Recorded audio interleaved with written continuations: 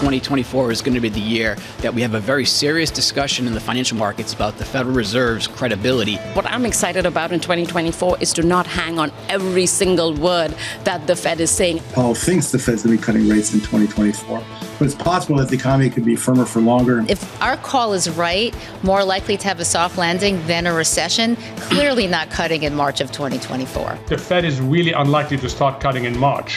This is Bloomberg Surveillance with Tom Keene, Jonathan Ferro, and Lisa Abramowicz. Are the mics on? Are we ready for this?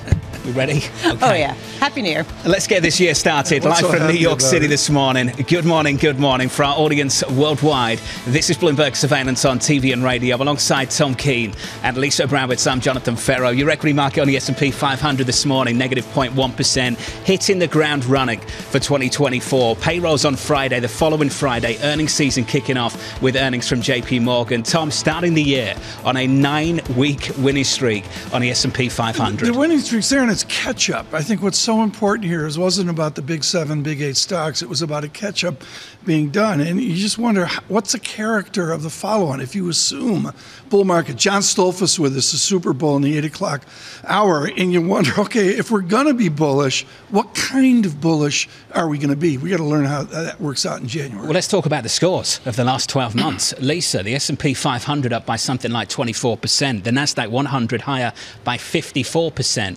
And the range of forecasts on Wall Street coming into this year, you can drive a double-decker through them. 4,200 at the low end, JP Morgan, right. 5,200 at the high end, Oppenheimer. And they're all unusual in the sense that they're all predicting a less than a 10% gain or loss for the full year. And to me, what I was struck by is that's really rare. We've seen 20% up, 20% down pretty consistently for the past couple of years. And you'd have to go back to 2016 for a gain below 10%. I think it's important. John really laid out nicely the calls out 1 year forward. John, I thought over the weekend, over the long holiday, there was way too much short-term analysis. I went over to where we were 12/31/19 from the beginning of COVID.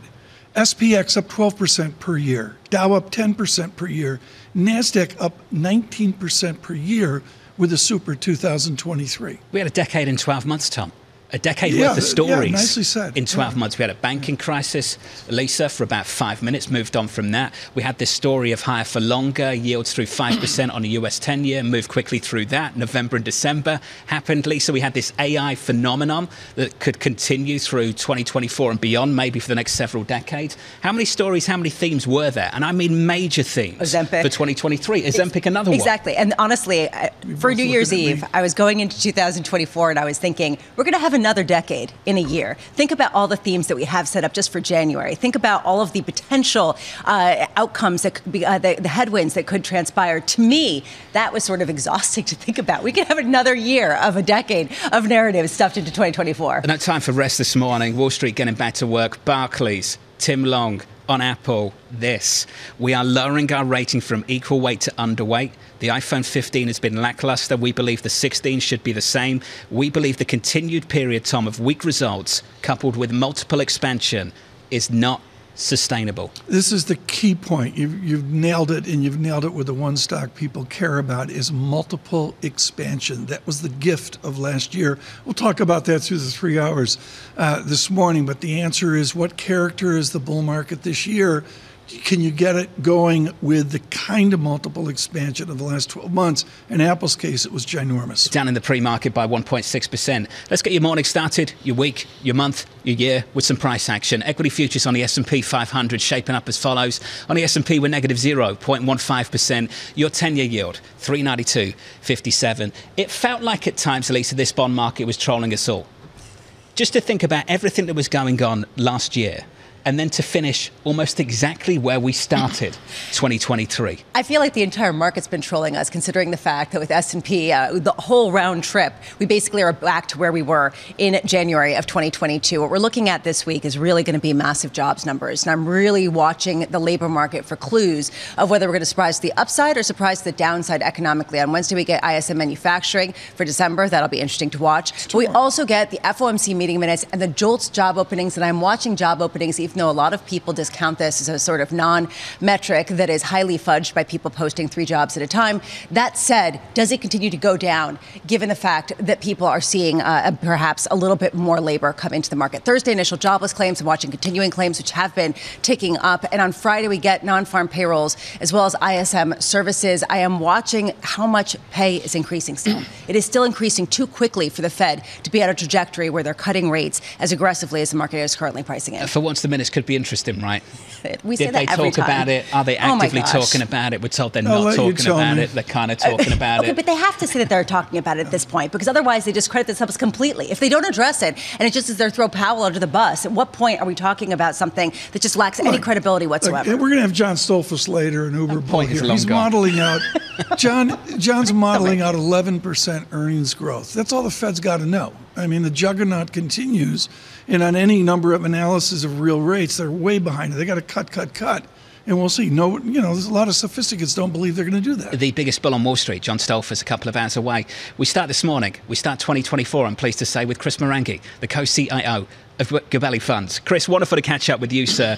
There is a range of questions that you ask in your note, and I want to pick up on the last one. I think is the most important. Where the leadership's going to come from in 2024. Where do you and the team, Chris, believe that leadership will come from? Yeah, so 2023, obviously, the leaders were the big tech-enabled companies. They were safe havens, fortress balance sheets, great cash flow, great places to hide out in economic and political turmoil. We still have a lot of that turmoil, obviously, but you've got the Fed wind at your back in 2024. You've got an economy that has probably hit a soft patch, but I don't think is going off a cliff. So I think that gives some room for a broadening out of the market. Small caps had a great December. I think that probably continues into at least the early part of 2024. So a broadening of the market, some of the neglected sectors, neglected size companies. Is there a part of value, Chris Marangi, with all of the Gabelli heritage that is growthy? Is there value, and then sort of growthy value? Yeah, we tend to look at those growthy values. Growth is neither good nor bad. It depends how it's priced and whether it adds value or not to the firm. So, yeah, we love growing companies. There is the cigar butt investing flavor of value investing where you're looking for companies that are not growing. And we've got plenty of those, too. But again, you're looking for what's it priced. Give us an example of a growthy value stock. It's not Apple or Microsoft, is it? No, and some of the sectors, by the way, that we're looking at in 2024 are some of the defensives. There's some growth there as well. If we are going to hit a soft patch, many of those companies were hit by higher rates and should look to recover in 24. Those would include some of the staples. And one growthy staple that we like is Bellring Brands, BRBR. Hope you started your day with a protein shake. That's what they make. They are very Ferro on trend. does that. Birthday Boy does that, Growing over 30%. And this thing is just a rocket. Lots of other companies would love to own it.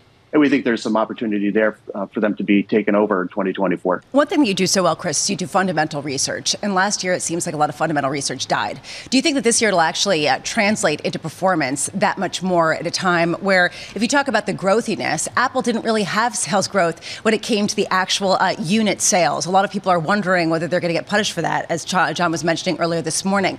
Do you think that fundamentals will reconnect with stock performance this year? Well, hope springs eternal at this time of year, always, Lisa. And I do think that's true. Listen, last year, obviously, you buy 7 stocks and you did great. That's going to be a little tougher to do. The Magnificent Seven, some of them probably will do well again this year. But it's not going to be across the board, and it's not going to be to the extent that we saw in 2023. So you're going to have to do some work. And those small caps require a lot of work. They're just harder to find information about them. You've got to go out and visit them. And that's what we do, and that's where we think we can add value this year. Just on a sort of whim that you do invest in some of the Magnificent Seven stocks, which ones do you think are going to be the winners? Which do you think are going to be losers? Well, we're partial, just given our background, to some of the ones that look more like media companies, the ones that have been eating advertising, in fact, eating the whole advertising pie. Those have been Google and Meta in particular. And I think Meta still has some room to run. It's not expensive. Zuckerberg has shown some cost discipline, which I think will continue. And they continue to take share in advertising. Chris, 194% gain year to date last year. If you weren't in that name, you were in that name, Chris. If you weren't in that name, would you suggest that people add fresh capital to it, given the move we've seen in the last 12 months? Yeah, listen, I think the market doesn't know how much it was up. The stock doesn't know how much it was up last year, and just looks at what the earnings are going forward. And over $20 a share, it's not an expensive stock. TK, Meta up 194%, Nvidia number one on the S&P 500 last year, up 238.87%. A nice lineup. And what's important here to Mr. Marenghi and Mr. Gabelli's effort is you got to have a 3, 5, 10-year perspective. Which of those tech superstars, John, do you have courage to own out 5 years or 7 years or 10 years? I don't hear enough talk about that in What the you heard from financial Chris press. there, I think, is really important, though, Tom. The stock market doesn't have a memory. That individual stock doesn't have a memory. What I notice here with Marenghi, and Lisa, I think this is important, he goes right to the glazed donut. I mean, that's what he's doing. He's got Bellring, 420 employees in St. Louis, BRBR. Oh, you've done your research. And they got to deal with the Dunkin' Donuts where they're putting a hydrolyzed whey protein isolate on a Dunkin' glazed donut. That's why Mario Gabelli went into this, is because it's donuts. Okay, you know what? Let's go there. And I would love a final word from Chris on Ozempic. Is he worried about Ozempic with that glazed donut? Chris, is that something that you're really thinking about? That's why we love BRBR. It actually is on trend. You need protein support if you're on any of these drugs. And so they're a beneficiary of actually the semaglutides. Chris Marenghi, thank you for making that work. Appreciate it, Chris. It's good to catch up as always. Happy New Year, sir. Chris Marenghi there of Gabelli Funds. There's the banner headline, Mario Gabelli on trend with glazed donuts from Dunkin' Donuts with Ozempic going on. I feel like I'm you, Tom. I feel like I want to bite my tongue so hard. I'm just over How many biting the times? Basically, they're sort of dressed up candy bars. Well, there's these dressed up candy bars. They've got a little whey protein in them, and they're called a health shake or a health bar. I mean, this is the same thing. That's how it works. I mean, that's exactly how it works. And it's chocolate coated, and it's got, Splenda in there, so it doesn't have as much sugar. But essentially, for all intents and purposes. I walked by a Krispy Kreme on our sojourn. Oh, tell us more. We were going to, should I go in and buy a dozen for the team? And, he will. And did you do that? It was unhealthy. It would be sending a bad signal. Okay. It was. Well, that's one company. Let's talk about the others. We've mentioned big tech, and I went through Nvidia, number one performer on the S&P last year. Number two was Meta. Royal Caribbean, number three. Number three, Tom. That was a bounce. Up 162%. Yeah. Carnival in the mix as well. Number six stock up 130 on the year. You bring up a really important point, folks, and this dovetails into the economic data we're going to see this week, is some of these things are off the bottom, like maybe cruise ships off COVID. Maybe China's on the bottom right now. That's a huge unknown. But these others are growing companies, and we can argue about the valuation model. We'll talk about that through the 3 hours today. But the answer is there's two discussions here. Growing companies, how do you price them?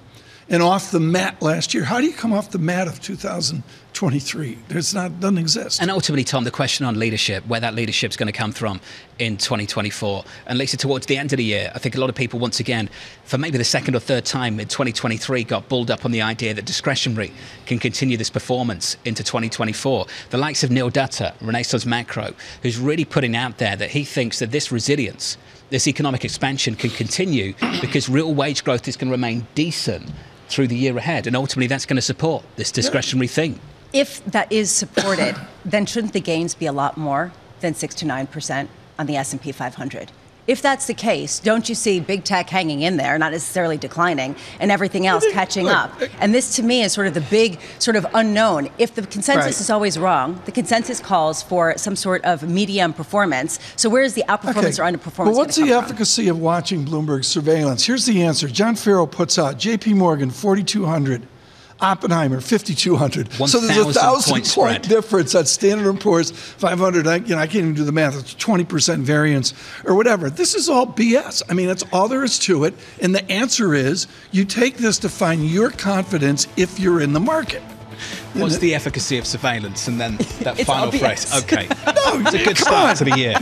Why are you watching this? You're watching this because we'll give you a perspective. It's a big question, TK. From New York City this morning, good morning. Coming up a little bit later, Sarah Hunt of Alpine Saxon Woods and the big bull on Wall Street, John Stolfers of Oppenheimer, about 2 hours away from New York. Good morning.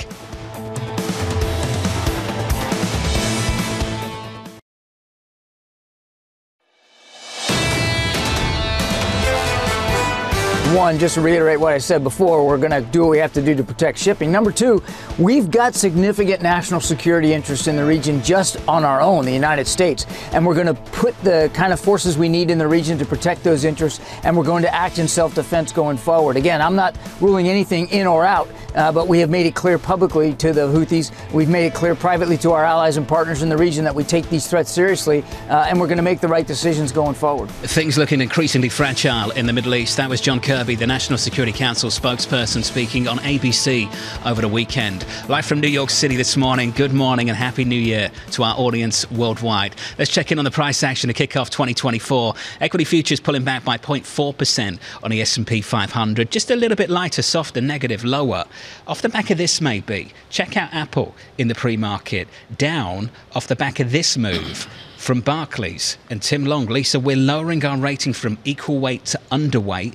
We believe the continued period of weak results coupled with multiple expansion is not sustainable. That stock is down 1.6%. And they're not alone. And this to me was something that I found interesting over the past week of reading. Michael Batnick over at Ritholtz Wealth Management put out projections that he admitted probably were fantasy, just given the fact that all projections are, to Tom's point earlier. But he said Apple, the business, didn't have a great year. In the last 12 months, revenue is down, expenses are up, and operating income is down. This raising a question, does it have the growth of the other Magnificent Seven, and does it belong there? It was true all year.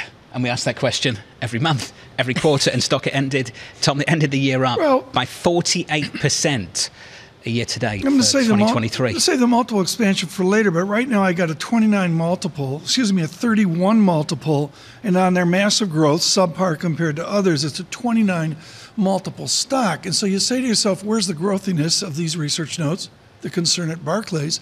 And the answer is they're not running this for growth, they're running it for profit. It's a profit juggernaut, and use of cash is everything at Apple. To your point, still a monster cash machine, Tom.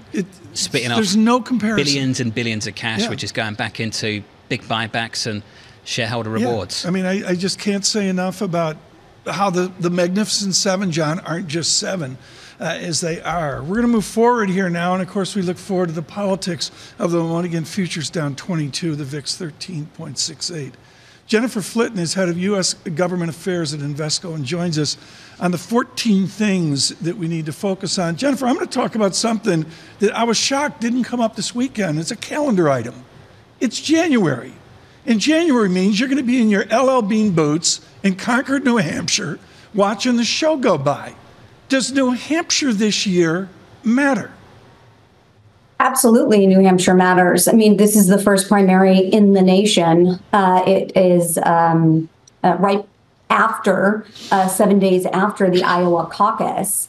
And quite frankly, the best chance for Nikki Haley to really take hold in this race is in New Hampshire. And if she can't, this may be locked up rather early this year for Donald Trump. The uproar days ago of Ms. Haley and the idea of slavery, misstatements, incorrect, whatever the debate was, will that affect her in New Hampshire?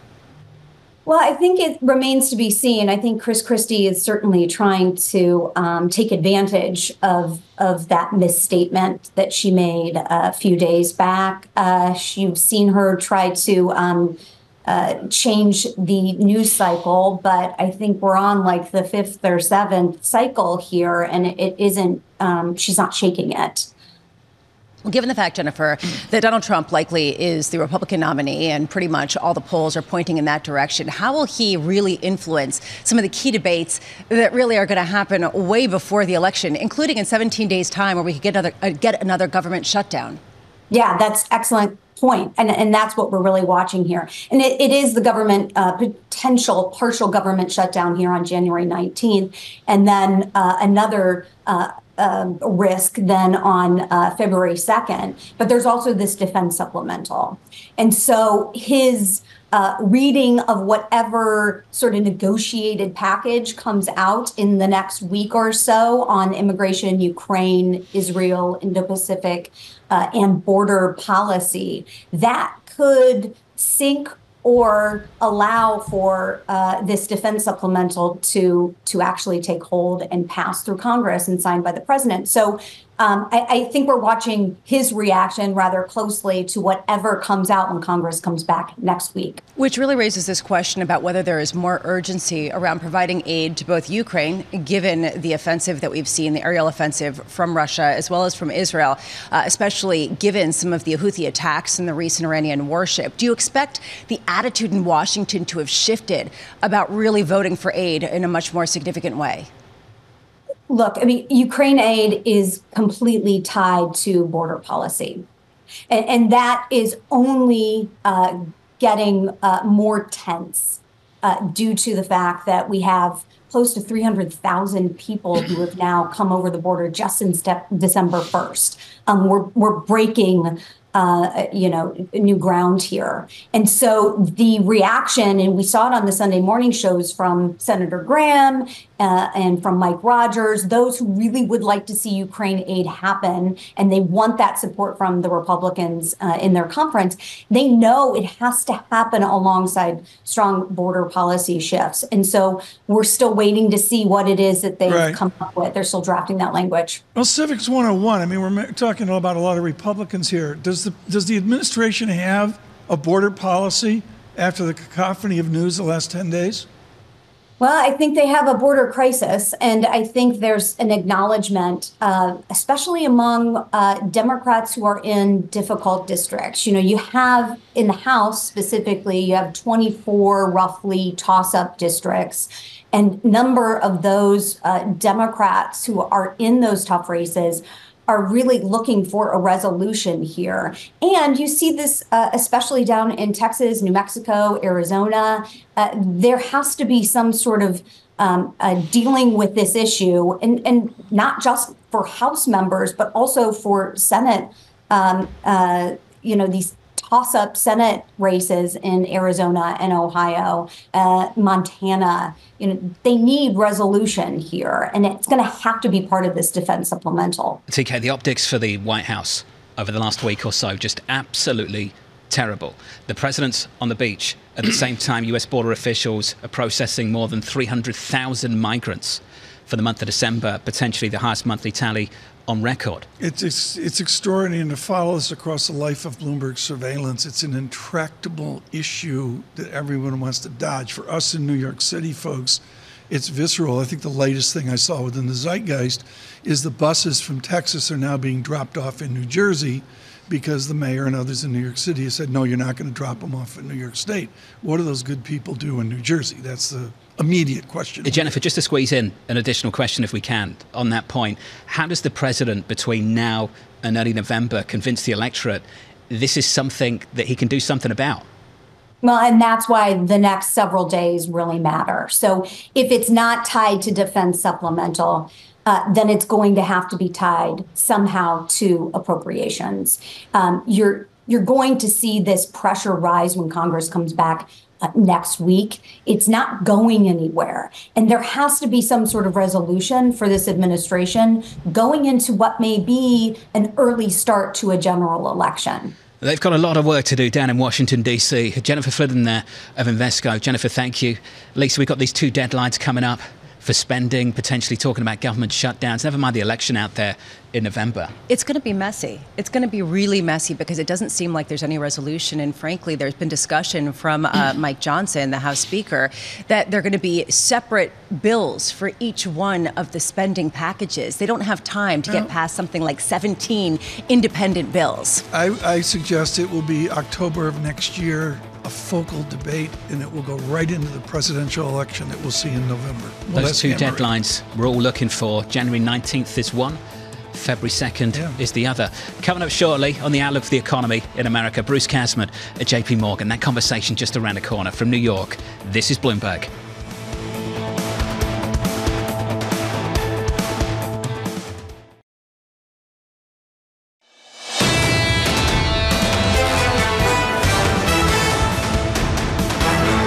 Live from New York, here are the scores on the S&P 500, kicking off 2024, pulling back just a touch on the S&P. We're negative here by 0.5%. Lighter on the Nasdaq, taking things down by about 0.85%. Lisa, the majority of this, would you say, down to that downgrade from Barclays on Apple? Apple down this morning in the pre-market.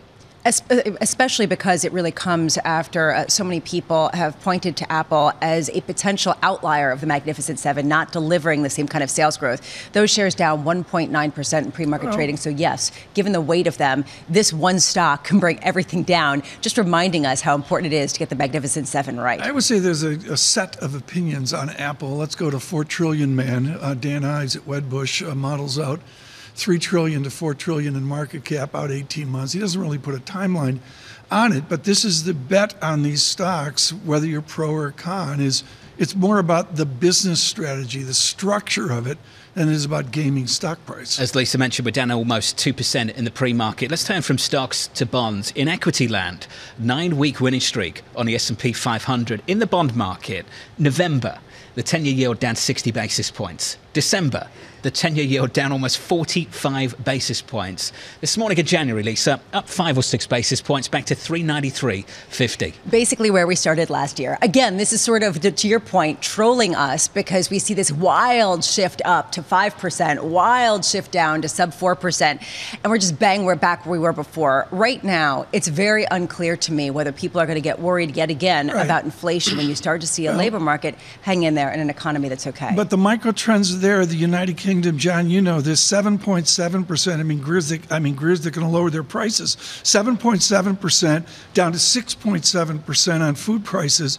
That from Katie Linsel in Queen Victoria Street. And the answer is there's Spain, there's London, there's Germany, there's the U.S. There are these micro datas of disinflation, including the deflationary impulse of China, which gets you to the enthusiasm. Let's turn to foreign exchange, Tom. Push out some of those bond markets through foreign exchange. Those big moves in bonds, taking down the US dollar. The first down year for the dollar index since 2020. The euro through 110 briefly. Lisa, back down to 109.79. But if you look at some of the ranges, some of the levels we've gone through, think about the move we've seen in the Swiss franc as well. The recent weakness in the dollar and the strength elsewhere has been pretty notable in the last month. And it's all really stemming from this idea that the Fed is going to cut rates more than 3 times, maybe 5 or 6 times this year.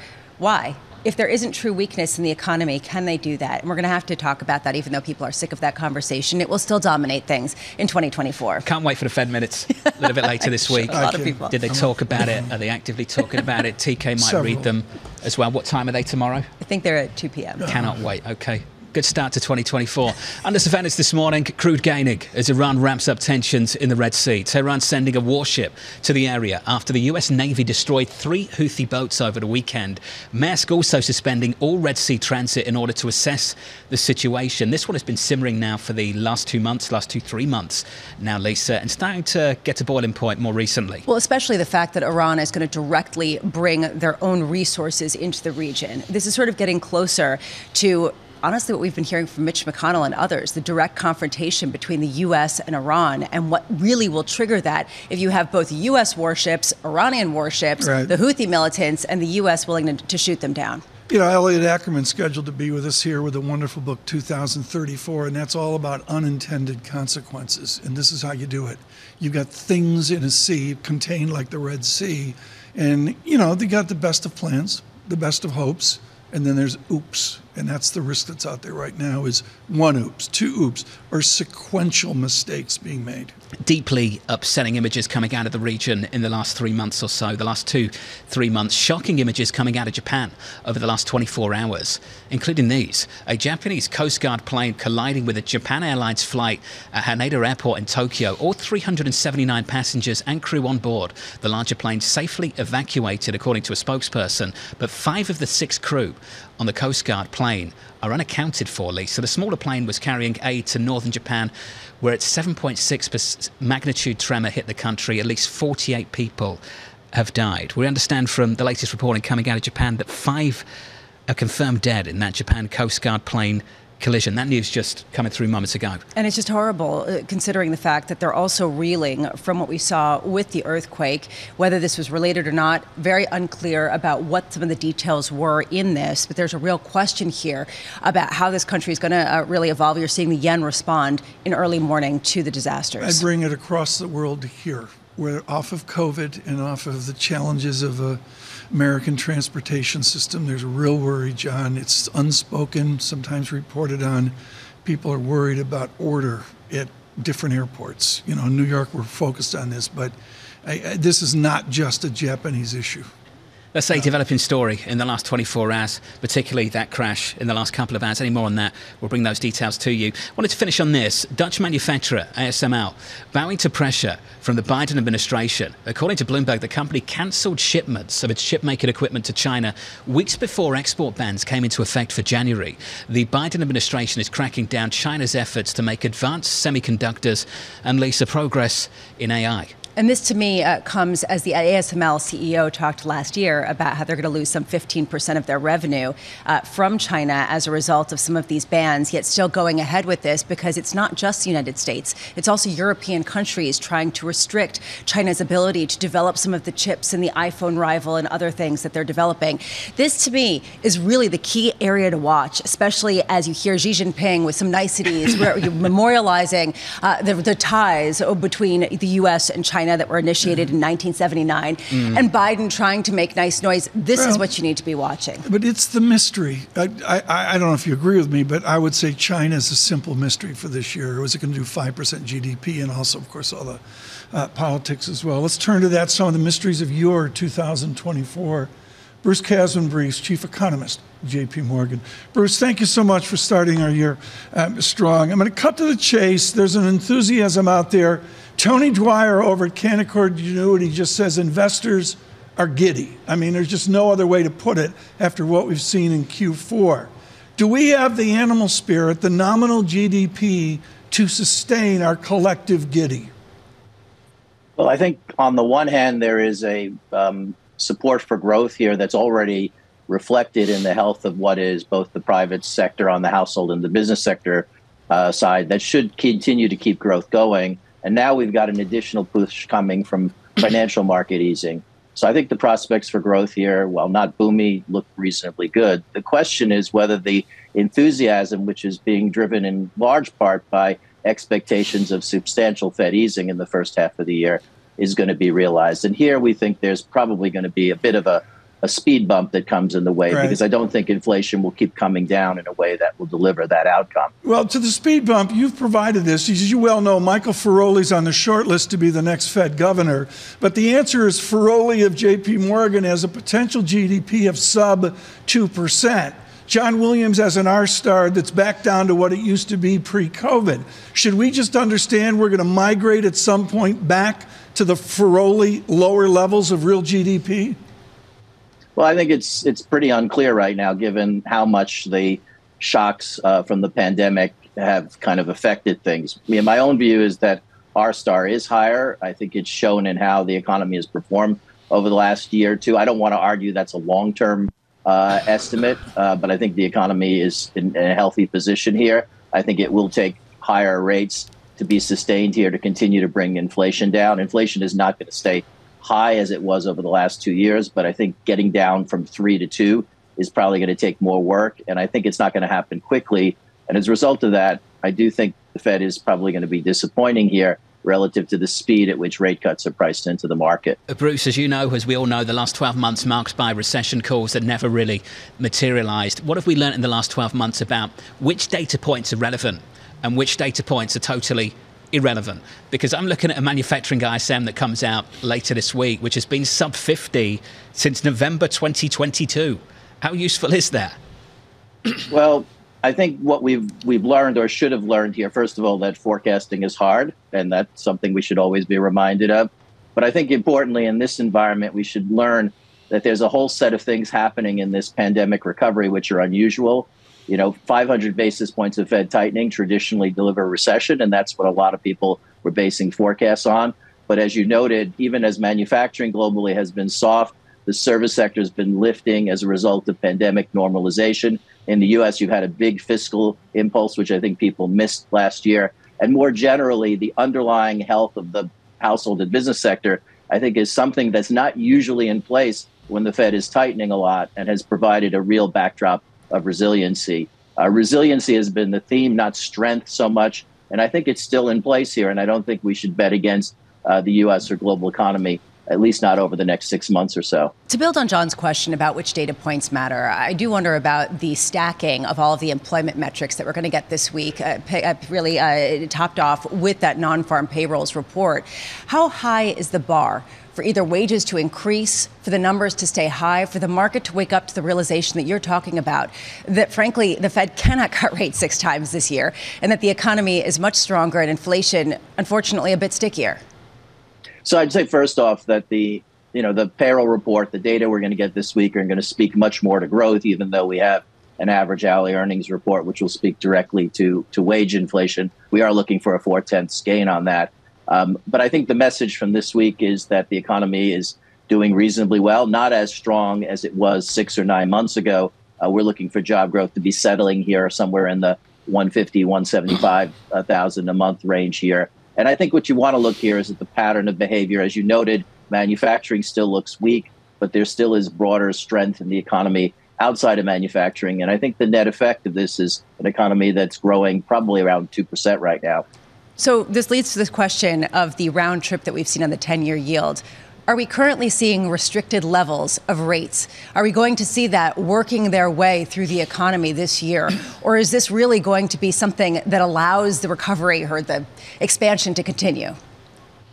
Well, that's an interesting question because, as you know, the Fed responded to the rise in 10-year yields from the middle of the year through the end of September by arguing that that was doing some of its work for it. It has not pushed back against the easing so far. It's really embraced the idea that we can get inflation down without having to have any pain and possibly have material Fed easing. We do see the fall in 10-year yields as a reflection of risk appetite going up. You see that more broadly in equity markets. You see it across risky assets around the world. I think it will support growth. It does promote resiliency. And I think it is going to, on the margin, be a factor that's going to slow the Fed and other central banks down here. Continuing my rudeness into 2024, Bruce, just too short an answer necessary. With you and Joyce Chang and your work at J.P. Morgan, what will be the GDP outcome of China this year? I think 5 is as good enough a number. China is an economy which is moving in different directions in different pieces, but I think there's enough policy support. I think the external recovery we see, which is quite modest, but taking hold in tech and manufacturing will help it. I think it'll grow 5 with a very weak private sector demand and quite significant supports externally and from the public sector. Following a pretty shaky year as well. Bruce, thank you, sir, for catching up with us this morning. Appreciate the update. Happy New Year, Bruce. Bruce Kassman there of JP Morgan. I did promise you an update on the latest out of Japan following that airline collision at Haneda Airport in Tokyo. A Japanese Coast Guard plane colliding with a Japan Airlines flight at that particular airport. As far as we understand, all 379 passengers and crew on board the larger plane safely evacuated, according to a spokesperson.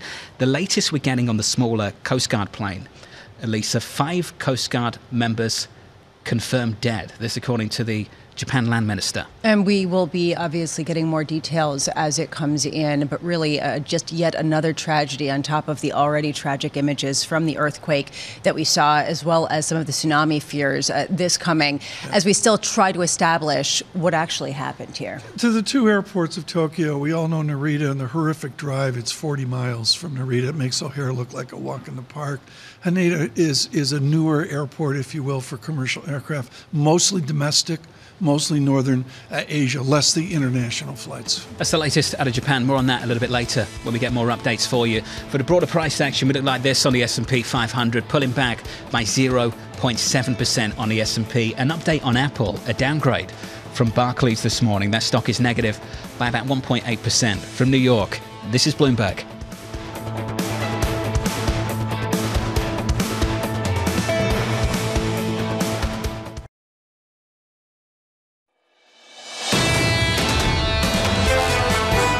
There will be a temptation to think that the 3 major conflict areas geopolitically that you just pointed out, Ukraine, Israel, Taiwan, are going to be somehow handled when in fact they're going to continue on for months. I mean, there's no easy end to the Ukraine war. The Israelis say that the Hamas war will go on for months, and I don't see anything there to stop it. And there's a lot of volatility around Taiwan, which I think, frankly, is underappreciated by markets. That was Terry Haynes there, the founder of Pangea Policy. As geopolitical tensions mount and linger, the latest from Iran dispatching a warship to the Red Sea. More on that in just a moment. The broader price action, if you're picking up on things in commodities, crude looks like this. On WTI, 73.20, up by about 2.2%. Brent crude up to almost 79, Lisa, 78.71, up there by a little more than 2%. To me, I'm watching this very closely. We've been surprised all year by oil prices declining and actually ending the year with a loss last year. This year, really key to see as Iran sends a ship over to the region. We're not seeing any sort of quieting down in some of the conflict in the Red Sea. You heard it there from Terry Haynes. Underappreciated by markets, maybe. Tom, October crude was down 10.76%. November it was down 6%. December it was down 5.67%. They're the last 3 months on crude, even with all of this going on in the Middle East. With all this going on in the Middle East, and it's 78.68 on Brent crude, up 2.1%, it's sort of middle tendency. I thought I'd see a bigger move over the last week, but the answer is, people are using surge or lifted. Well, it's just trading up, and I think it'd be much higher. Is it possible that the United States is the #1 producer of hydrocarbons in the world? It is the weight of U.S. output, 13 million barrels a day of output in this country. It certainly contributes to that move, Tom. Joe Biden, Secretary Granholm, oil czars, if you will. Yeah, except they won't talk about it. They won't talk about it. They certainly won't talk about it to me. Oh, an inside surveillance joke. Right now, we need perspective, and we get it from someone gifted. He's served the nation in the Marine Corps, also a White House fellow. And critically, he is the king of speculative fiction with James Stavridis. Elliot Ackerman's must-read 2034. Boy, is that a must-read right now, given the Philippines, given the South China Sea. And we eagerly anticipate 2054 that you'll see in March. Elliot Ackerman joins us this morning. Elliot, this is not speculative fiction. It is reality in the Red Sea. What is lost in the press coverage? Yeah, I think the one thing that is often lost is we have a tendency to focus kind of specifically on military events while losing perspective that all military events happen in a political overlay. Ultimately, these are political questions. What's going on in Taiwan? What's going on in Ukraine? What's going on in Israel? And the longer these wars play out, the more and more central the politics of the war itself become and what the outcome is going to be. The heart of your fiction with Admiral Stavridis is things happen suddenly and then in sequence. Do we have the ships in place against these terrorists, whatever you want to call them? Do we have the process in place where unexpected bad things can happen in sequence?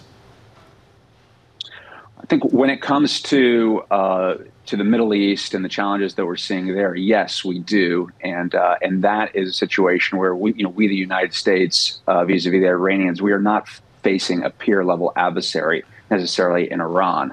And I agree with Terry's comments that the underappreciated conflict here is Taiwan. And when it comes to Taiwan, the United States does not have the forces in place, at least peer-level forces in place, that could meet Chinese aggression across the Taiwan Straits. And that's one of the huge challenges that we face, is that the Chinese would be fighting that conflict in their backyard, and we would be fighting it from across the Pacific Ocean. I want you to elaborate a little bit on the point that you just made, that all of these international conflicts have real domestic political implications. What are some of the ramifications that we've seen over the past year, how the conflicts have developed, and how public opinion has shaped the inaction that we're currently seeing in Congress to continue providing aid? I think when we go around the world, if we look at Ukraine right now, I would argue that that's probably a war that's not going to be decided on the battlefield as those conditions stagnate. It is a war that's going to be decided at the ballot box. And I think in Israel, as we see this war is now extending into months, I think domestic political considerations in Israel are going to determine the outcome of their war with Hamas. And I think when we look at the United States, the elephant in the room is we have an election that's going to occur this fall. And how that election unfolds will be determinative to those conflicts. And lastly, when we look at Taiwan, in 2 weeks, the Taiwanese people are having a presidential election, and the outcome of that election will certainly affect China's perceptions on what they should do in Taiwan. How different is the foreign policy of Donald Trump versus President Biden? I think the foreign policy of Donald Trump is much more unpredictable And I think the foreign policy of Joe Biden, as we've seen it, is much more and has a much more incremental. So I don't think anyone can necessarily say what Donald Trump's policies would be on any three of these conflicts, Taiwan, Ukraine, or Israel, whereas I think we've seen sort of a more consistent approach that Joe Biden has applied. I mean, I look, Elliot, at where we are, and it's about public service. There's a lot of people watching this across this nation that have loved ones at sea, loved ones on long tours of duty. I know that the Ford is coming back from the Mediterranean. Are we fit now in our defense budget for multiple wars? You mentioned Taiwan. Let's take our war Ukraine, our war Iran, maybe our war China. Do we have a budget near capable of meeting those three threats? I think we have to take a very, very hard look not only at the budget and the financial resources that we're applying, but also the intellectual resources, and that's actually where I have the most concerns. Would a war against China look like a repeat of the Second World War, in which the coin of the realm in naval battle were aircraft carriers, 80 years after the aircraft carrier became the coin of the realm? And I don't know that that's necessarily the case. We've seen in places like Ukraine that the Ukrainians have been very effective in sinking Russian ships of the line with shore-based missiles. And so, I'm a Marine veteran. My own service right now is in the midst of doing some real strategic reset about what it would look like to fight a revisited island hopping campaign in the South China Sea. And they're restructuring the entire Marine Corps to do that. So I think there's a budgetary question, but there's also an intellectual question of, what will the wars of the future look like? And that work needs to be done now, and it's going to force some American military institutions to transform in ways that are going to be very uncomfortable. With the war of the future, Elliot, what's a more effective strategy? One that's predictable or one that's unpredictable? Well, I think in terms of your battle plans, you always want to be unpredictable. The word I would use is one that is adaptive. Because it's very difficult to predict what the war of the future is going to be. It's most essential not to get the prediction right, but to get the posture right, so that your forces can adapt to whatever the next conflict looks like. And to use an analogy from the Second World War, at the outset of the Second World War, in terms of naval warfare, again, the coin of the realm was the battleship. And it had been the coin of the realm, the most essential platform for centuries. But as we all know, Pearl Harbor, the entire U.S. battleship fleet was sunk. And we had this new platform, which was the aircraft carrier. And that platform was able to adapt and become the central force around which naval battles were fought. And I think whatever the next war is, we're going to see a similar process of adaptation need to occur. It's going to have to occur very fast. And the side that gets it right will probably be the side that wins. Elliot, just to finish there, what do you suspect it is? I think it's going to probably be a network of platforms. I think it's going to be unmanned ships, unmanned aerial vehicles, our ability to fight both a high-tech war and also a hybrid low-tech war when many of those high-tech systems are taken offline, and our forces' ability to kind of toggle between the two. So it's going to be very, very complex, but more of a network-centric version of warfare as opposed to a platform-centric version of warfare built around, very big ships and aircraft and things of that nature. Interesting. Elliot, thank you. Appreciate your time this morning. Always do. Happy New Year, sir. Thank you. Elliot Ackerman there. Happy New Year. US Marine Corps veteran on the latest TK. I can't say enough about his book, 2034. When the kids say to me, what book do I want to read, but I don't want to read 1,200 pages of Jonathan Spence, I say, shut up and read Stavridis and Ackerman and Stavridis. It'll be a great movie on Netflix. Well, this is the reason why I'm watching ASML and some of the bans on certain technology to China, because what Elliot Ackerman is talking about is going to be fueled by a lot of these technologies that are connected to chips and artificial intelligence and unmanned kinds of high-level, not thinking, but processing of data points. We're on totally the same page. The difference between rhetoric and policy, the rhetoric is cozy, a little bit better between China and the United States, but the policy's not changing anytime soon. Coming up, Sarah Hunt of Alpine Saxon Woods on this equity market, pulling back just a touch. We're down 0.6% on the S&P. The S&P 500 coming into a new year on a 9-week winning streak. From New York, this is Bloomberg.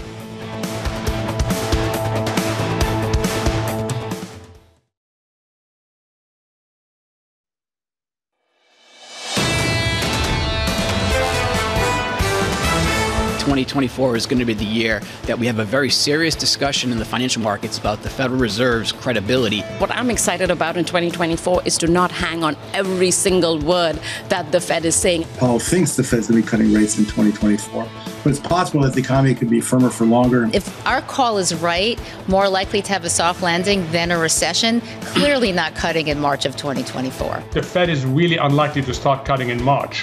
This is Bloomberg Surveillance with Tom Keene, Jonathan Ferro, and Lisa Abramowicz. Live from New York City this morning. Good morning, good morning. For our audience worldwide, this is Bloomberg Surveillance on TV and radio alongside Tom Keene and Lisa Abramowicz. I'm Jonathan Ferro. Your equity market this morning pulling back by 0.6% on the S&P 500. Before we get all excited and start talking about 2024, let's talk about 2023. Coming into a brand new year, the average forecast 4,000 points on the S&P 500. We close almost 20% higher. So let's talk about, Tom, 2024.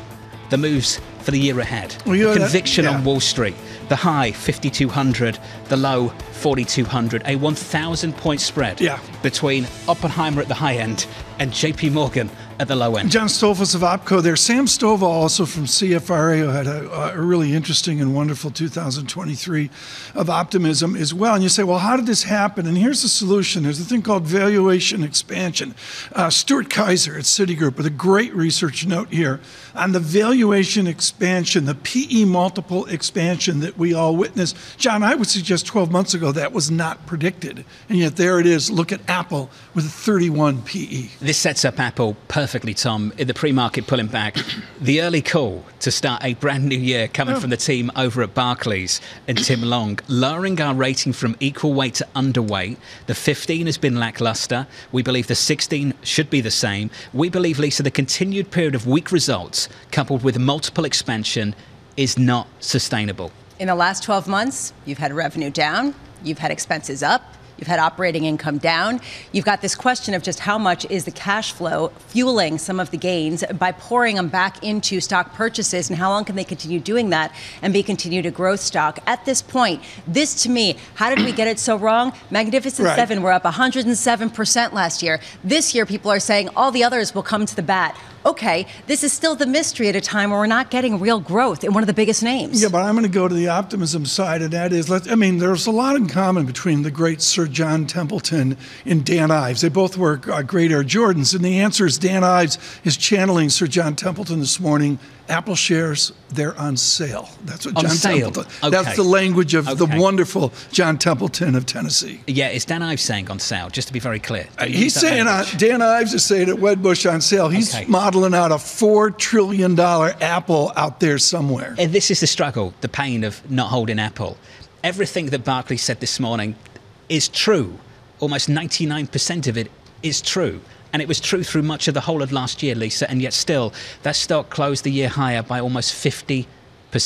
And the bull case includes services. The bull case includes just ongoing recycling and ongoing re-upgrading, considering the fact that the upgrade cycle was delayed, not deferred completely. There is a question here about how any of the tech stocks are going to perform, because when we headed into the beginning of last year, frankly, everyone was saying this is going to be the area of underperformance finally.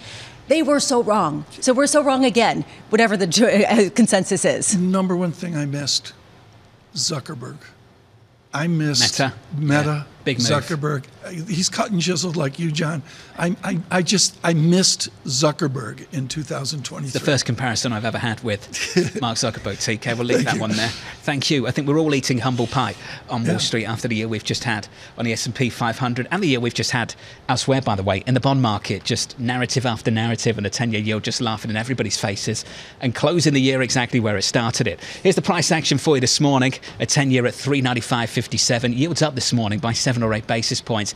Equities pulling back a touch here, Lisa. We're down 0.6% on the S&P. Yeah, and how much does higher oil prices really kind of fuel this idea of potential inflation reigniting? This is what we're watching for the week ahead. ISM manufacturing comes out tomorrow, as well as the FOMC meeting minutes around 2 p.m. At 10 a.m., we get the JOLTS job openings, which have been coming down. Again, a fuzzy number, unclear exactly how predictive this is. But if you see the unemployment rate remain low and job openings come down, this fuels the immaculate disinflation discussion. Thursday, we get initial jobless claims. Those have been increasing. I am curious about continuing claims, considering the fact that, there is this feeling something has to give on the labor market front for inflation to come down. And non-farm payrolls, to finish the labor market theme, comes out on Friday along with ISM services. Do we see average hourly earnings sticky at around 4% year over year? If they are, can we see a Fed truly cut interest rates by 6 times, by 150 basis points throughout the remainder of 2024? We're hitting the ground running in the first week of 2024. With us around the table, Sarah Hunt, Chief Market Strategist at Alpine Saxon Woods. Sarah, good morning and Happy New Year. Let's revisit that quote from Barclays this morning. We believe the continued period of weak results coupled with multiple expansion is not sustainable. Are you on the same page? I think you almost have to be. I mean, the theme for 2023 was all about the Fed and what was going to happen. And as soon as the cycle peaked, you could be okay. So if we pulled forward a lot of multiple expansion on the back of the idea that rates are going to come down, they're probably not going to come down to that great financial crisis level. If they come down a couple hundred basis points, is the multiple expansion already too much? And I think that that's going to be the big tension in a lot of them. And, for Apple, which we were talking about, you've got to look at all that consistency and all that cash flow. And that's what people are paying for, that and the exclusivity of its Apple, and people will keep replacing those products. Is that assessment true of the whole market, of just a select group of stocks that dominate the market? I think it's more a select group. I mean, I think valuations, and we keep saying, it's almost like this is Europe's year. This is valuations year. It's going to matter this year, right? I don't know when it's going to matter, but at some point it will. I think having money have a cost makes valuations matter in a way that we had 15 years where, people talked about it, but it didn't really matter. Maybe that starts to happen now, and maybe people really start looking at those metrics. But I think you've got a lot of money on the table, and you've got a lot of places that, got a lot of money that needs to be invested. Frame out total return. You could go to the Bloomberg folks, the terminal, TRA is the function, and you can model in annual return quickly, 1 year back, 2 years back, 3 years, et cetera. And the answer is we're now addicted to, I made 15%, I failed. Baloney. It's a single-digit return. At the most, you're going to make 11%, but the answer is, do we need to get used again to equity return of 8 or 9%?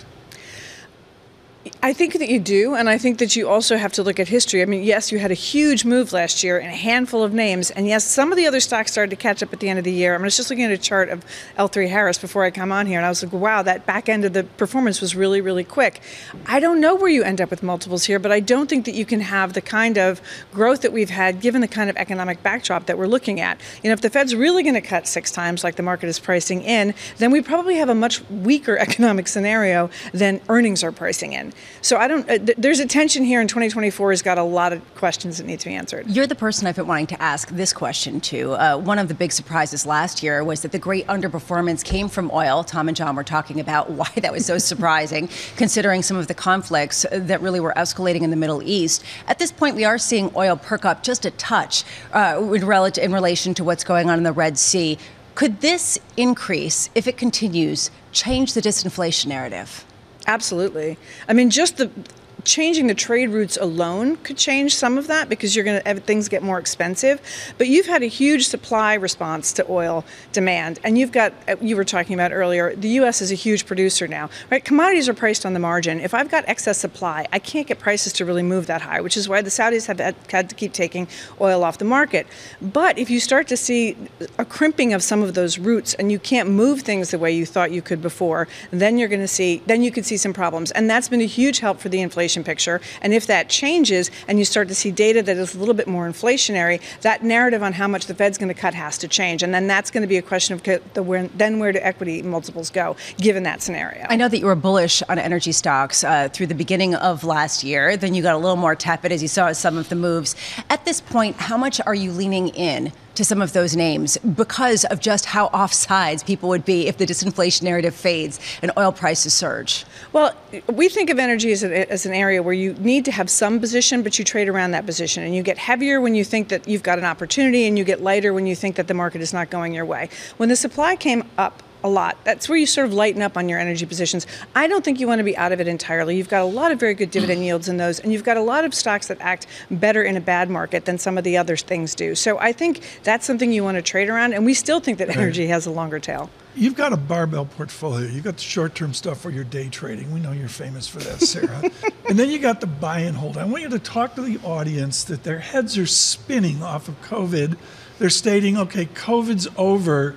Can I maintain some form of 3-year or 4-year or 5-year ownership of whatever equity I'm comfortable? Can you still do that act? I think you absolutely can, and I think that this is a time to really be thinking about that thematic trade of what's going to happen in the next few years, right? So we look at something like Tetra Tech that does all sorts of engineering and construction, but basically on a lot of water and some of the infrastructure stuff. I think that you can definitely look at companies that have a longer-term theme that are playing into some of the things that are going on, but the volatility within that, you have to be able to say, okay, this is where I will allow some volatility to occur, because some of those stocks that we like a lot still have had some challenges in a year where someone makes an acquisition or somebody does something. But I think you can look at thematic investing now because you really got a longer term view and you've got a market that's fairly expensive. So you better really like where you're positioned. Let's finish on the banks, the regional banks specifically, not the big players, the regionals. KRE, closely followed regional bank ETF, you know it well, up almost 14% in November, up 16% in December. Is that just a leverage trade on what's happening in the bond market, in treasuries as yields fall aggressively, or is there something to get your hands around for 24? I think that's a lot to do with what's going on with interest rates, and I think it's also a lot to do with people looking for, okay, where has completely still been on the floor, and maybe we can pick something up here, because the valuations on that group were very, very not challenging relative to the rest of the market. I think you still have issues with the yield curve. I think it's still difficult to make some money in some of those, and I think we still have commercial real estate issues that we haven't flown through yet. So it's a little bit challenging to say that that's a definite thing about the environment, as more as like it was being picked up off the floor. Speaking of the yield curve, Lisa, 2-year versus 10-year, still negative 36 basis points. They're not going to really make up some of the difference through lending long and borrowing short. To also Sarah's point, $117 billion of commercial mortgage debt coming due just this year alone. That's really going to raise some questions on that front with some of these regional banks. I read the same article. I believe it was in the FT. My brain's frozen on that right now. But the answer, John, is I saw a bar chart of, I'm going to say, 10 cities in America. There's basically New York, and sum up all the others, and maybe every other city combined is the same as New York. I mean, it's amazing how this is a local issue for us. Hey, Sarah, it's good to see you. Happy New Year. Sarah Hunt there of Alpine Saxon Woods. If you're just joining us, welcome to the programme. Equity futures on the S&P 500 look a little something like this. We're down 0.6%. on the S&P 500. Yields are higher by 8 basis points, 395 and 94. There's one stock to watch in the pre-market, though. It is Apple. Moving lower, Lisa, off the back of this move from Barclays, lowering our rating from equal weight to underweight. The stock is lower by 1.7%. The fact that the stock is lower by as much as it is really highlights the concern that people have out there of exactly some of the issues that Barclays have highlighted. Tom, I suggest that you're going to probably put out there, well, they've been wrong, they've gotten the move wrong, they've all been behind, all the things are true. You are correct. But this is a big mystery. When will it matter that this is not the growth stock that NVIDIA is? I have huge trouble with this. I can't stand the phrase underweight.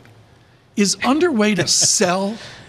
I'm serious, folks. Everybody out there directly in Global Weiss, Terry Weissman's over in the green room where you're aging right now off this. What in God's name is underweight? Barclays can speak for themselves. I would just say that perhaps underweight is a marketing concept to make sure that you can continue to get engagement from the management team, Tom, without actually saying sell, even though you might mean I said it was like, 3 p.m. on New Year's Eve. I said to Mrs. Keene, I said, I think we're overweight the champagne right now. What in God's name is underweight? That's a very different kind of overweight, Tom. Yeah. Underweight. Yeah, we'll talk about that later. Come on, Barclays is going to a sell. I'm with you. Everyone feels the same way. It's a ridiculous game to maintain access. Is Sarah Hunt ever underweight? We're on the same page. No. Not champagne. On champagne, thank you. There we go. Coming up in about an hour from now, don't miss this conversation, the biggest bull on Wall Street. John Stolfus and Oppenheimer Asset Management looking for 5,200 on the S&P 500 year-end this year. That conversation is just around the corner. From New York City this morning, good morning.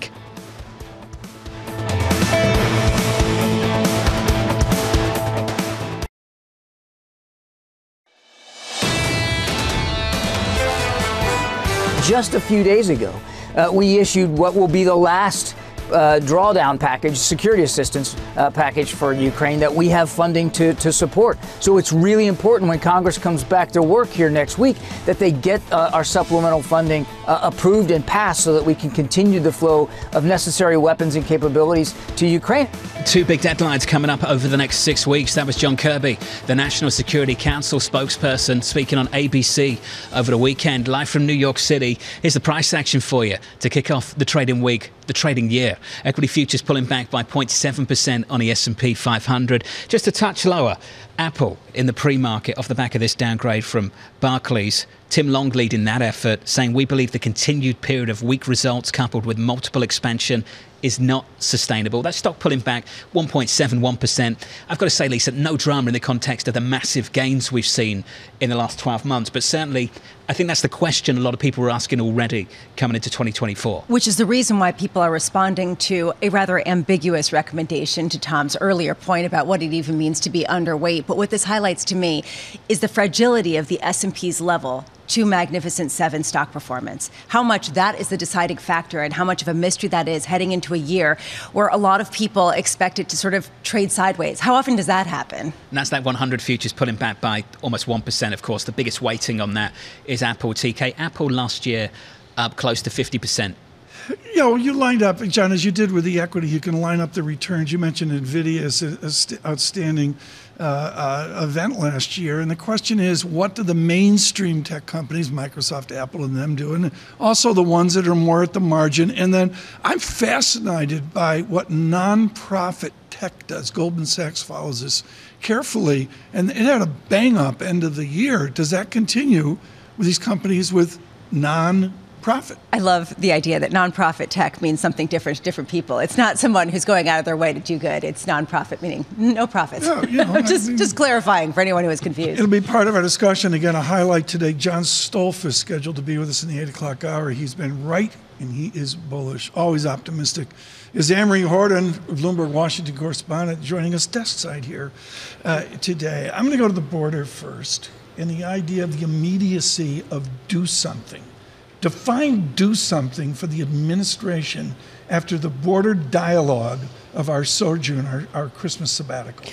Well, it's going to be an important topic this week because we have the current Speaker of the House, Mike Johnson, going to the border, going to Eagle Pass, Texas on Wednesday. He's bringing a large congressional delegation with him. And all of this is happening while we still don't have an agreement on the border. And what you just heard from Admiral Kirby, when it comes to Ukraine funding, when it comes to Israel funding, Taiwan funding, all that is being linked to the border.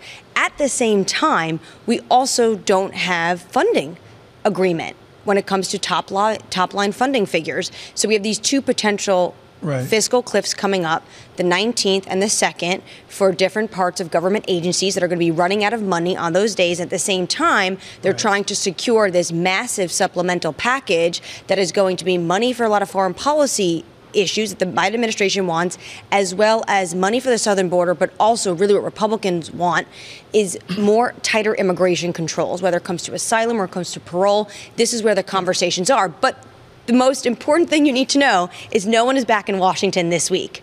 They all come back next week. So it's very difficult when you look at the timeline and the calendar, trying to figure out how they get this done. I got 8 ways to go here, but to give it some historical impact. I got Carlos Gutierrez, a Republican, former Secretary of Commerce, and I got Ted Kennedy of Massachusetts, and they're apart, but they're together on an immigration debate well over a decade ago, and it went down in flames. Is the debate any different now than then when it went down in flames? Well, it is curious that they think within a few weeks they can get an agreement on something that they've been discussing for decades. This is, as you say, Tom, generational debate.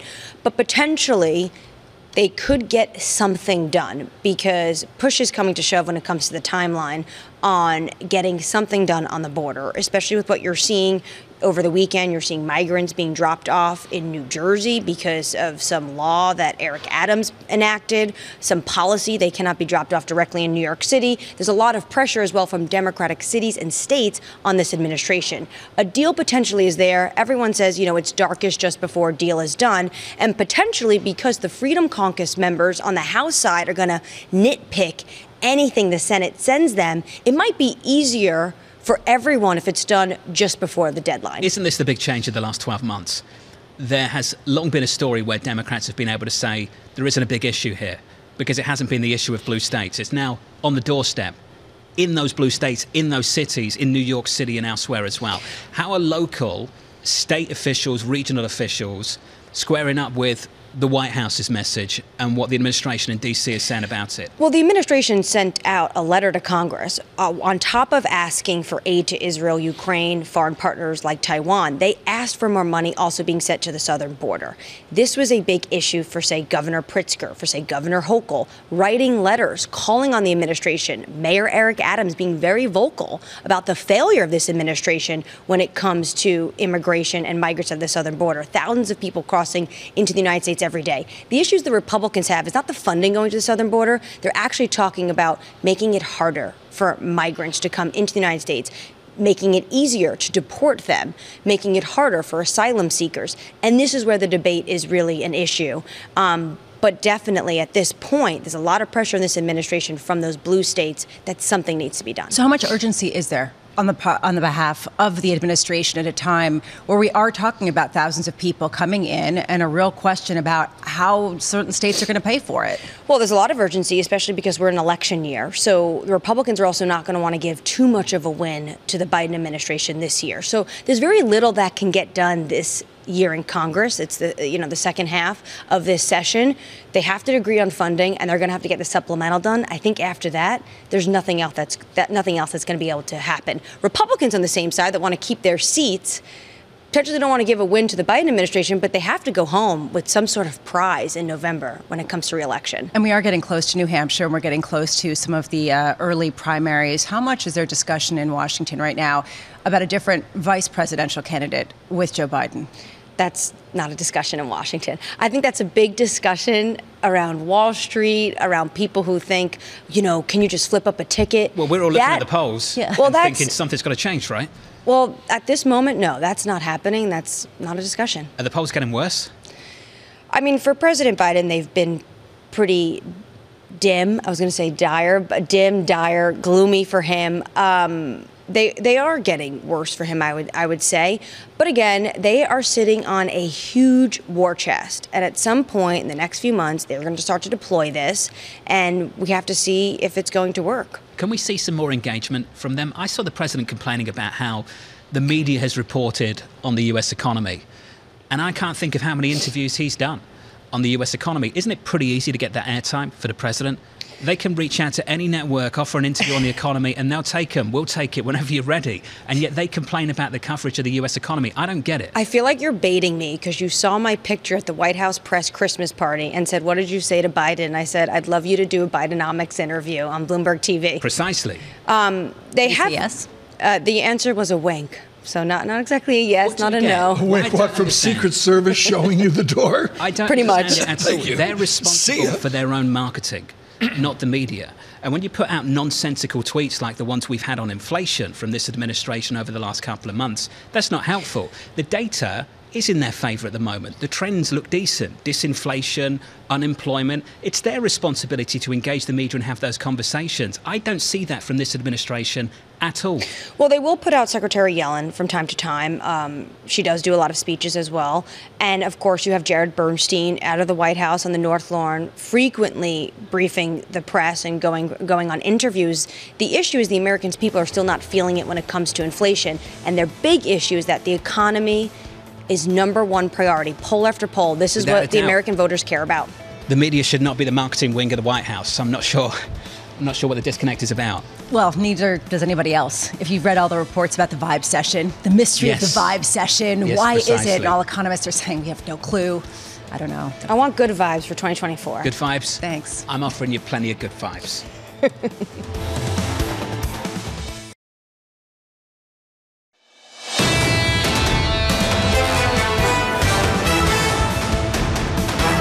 Equities on the S&P 500 shaping up as follows this morning. Good morning to you all and a happy new year. Equities lower on the S&P. We're negative 0.66%.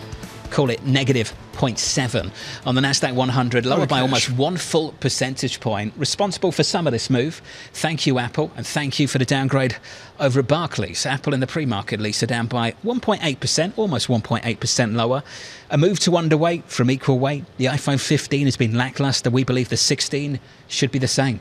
Just to point out that the Magnificent Seven stocks account for some 28% of the overall S&P weighting. So if you start to talk about the significance of these stocks and the reason why we're focused so much, that's why. There goeth one name, there goeth the whole index. And that's sort of what we were set up for in 2023 and maybe 2024 as well. I got an overlay on Tuesday as well, which is we've got a lot of data Wednesday, Thursday, Friday. And I wonder if we're adjusting as well today away from Apple and away from equity markets to a little bit of angst about what we see, particularly on Friday with wage dynamics. Apple is 9% of the Nasdaq 100. It's the number one weighting, and that's why the Nasdaq 100 is 9%. Lower by about 1% this morning. The Nasdaq year-to-date last year, on the year to performance, a gain of 54% on the Nasdaq 100. Let's turn to the bond market. Big moves lower in 10-year Treasury yields in November, again in December. This morning up by, let's call it 7 basis points, 395.38. Are they talking about cutting rates? They're not talking about cutting rates. Are they kind of talking about cutting rates? Lisa, look out for the minutes in the next 24 hours. And will that determine anything or just be a further mockery in terms of where the credibility lies? Look, the bottom line is there has been a disinflation narrative that has gotten very far baked into market expectations. How low is the bar for that to shift? Was it in the wage data? Is it in the oil prices? Is it in something else? And that's really what I'm looking for. Last year in reverse. Just a little bit this morning so far, at least, in foreign exchange as well. 109.67, we had seen 110 on the euro against the dollar. Last year, of course, the first down year for the dollar index since 2020, I believe, TK. The euro negative this morning, seeing a reversal of recent moves, but the Swissy, TK, recently, some really interesting levels out there in G10. Read my mind. As you know, folks, John and I really don't speak to each other, and particularly in the break. We didn't talk when he slipped in the door here this morning at 5:55. The answer is I triangulated. I looked at dollar Swiss, I looked at euro Swiss, and John, I went back and I looked at trade-weighted Swiss. For those of you on radio and CarPlay, it's real simple. The chart is jaw-dropping the appreciation on a trade-weighted basis of the Swiss franc. And John, this is really beginning to move, and I think for global Wall Street, this is a major story to see the Swiss strength that we've seen. More on that in just a moment. Under surveillance this morning, your top story, oil rising, inching higher as tensions in the Red Sea escalate. Iran sending a warship in response to the US Navy sinking 3 Houthi boats over the weekend. This as Israel enters its next phase of war. Lisa, pulling 5 brigades out of Gaza in the coming days. And this really goes to the conversation we were having earlier about the domestic issues in Israel and the fact that the economy is struggling with so many people out of the workforce and fighting. I will say oil, I am so focused on this year. We were completely surprised at the end of last year of how much prices went down despite this conflict. How much of a risk is this to markets if prices go up? And it really challenges this concept of inflation steadily moving lower. As an amateur, I am completely focused on the domestic politics of Israel and Mr. Netanyahu. That's what I saw in the zeitgeist over the last 5, 6, 8 days. I think that's underplayed in the U.S. press. I need to turn to another story, Tom, out of Japan. The latest developments, a Japanese Coast Guard plane colliding with a Japan Airlines flight at Haneda Airport in Tokyo. All 379 passengers and crew on board the larger Airbus 350-900 aircraft evacuated safely, but 5 of the 6 crew on the Coast Guard plane confirmed dead. The smaller plane was carrying aid to northern Japan, where a 7.6 magnitude tremor hit the country. Lisa, at least 48 people have been reported dead. Did you see the images? Just of these incredible shaking rooms, shocking, and then the surf coming up and houses crushed, cars crushed, and then here's a crash, the cause of which still has not yet been determined, this according to local reports. What's going on? You know, this is sort of yet another sort of tail risk, and you see it as it emerges for that economy, and people don't know how to price this in, but you have to really focus just on the domestic humanitarian issue. And looking back over the last year, this, what's going on, this just speaks to the risk of earthquakes, which are usually on very predictable fault lines, like the horrific earthquake that was in Turkey, and I'm going to call it southeastern Turkey here, X number of months ago. I mean, it's just, this is with us in our perfect modern lives. No, they're not perfect, they're not modern, they're earthquakes. That's the latest on Japan. I want to finish on this story. The Biden administration cutting back on incentives for buying electric vehicles. The number of EV models eligible for a US tax credit over $7,000 cut at about half. Lisa, the new list, excluding vehicles that use battery components made by Chinese manufacturers. You're going to hear a lot about this in the months to come. I was looking at what that includes, which cars, right? So it's the Ford F-150. It's a whole host of others. It's Stellantis. It's a number of them. It's Tesla, one model.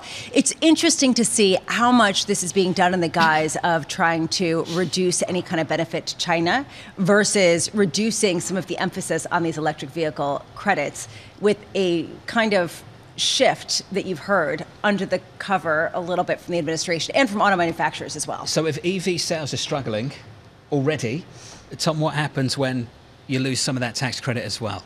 Oh, that to me is the whole thing. What happens when the tax credit goes away? And I think that's something that goes directly into Tesla as well.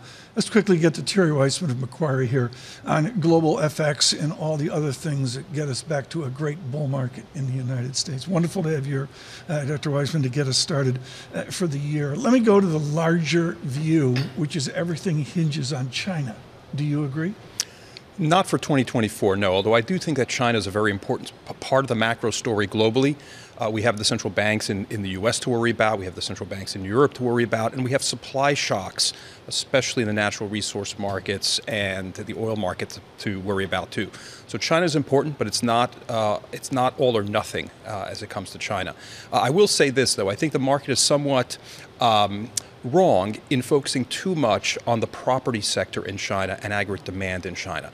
I think what the market has lost sight of to some extent is President Xi's willingness to go after the tech sector in China, and more generally, against the whole concept of private property in China.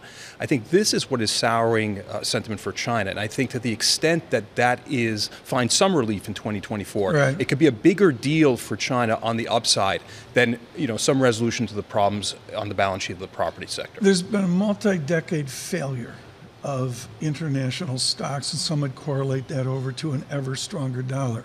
Is the dollar finally broken where there's an unspoken opportunity in international equities? Well, if you're asking, is the dollar as a reserve currency as the standard for international trade, international finance is over? No, I know. I don't think so. If what you're asking for is there going to be a structural break with regard to the status of the dollar in international capital markets and international trade, I think the answer is no. Remember that we had a period before we had globalization, before 1995 for that matter, when China and Russia and the other emerging markets were not that fully integrated into the global economy or the Washington Consensus for that matter, and yet we still talked about the dollar as the reserve currency of the world. Why? Because a good part of the world still depends on the dollar for its trade and for its commerce and for its financing. So no, I don't think that's going to happen anytime soon, at least. One of the charades that we do at the beginning of every year is to come up with potential tail risks, which inevitably will probably be wrong. But there is a question here.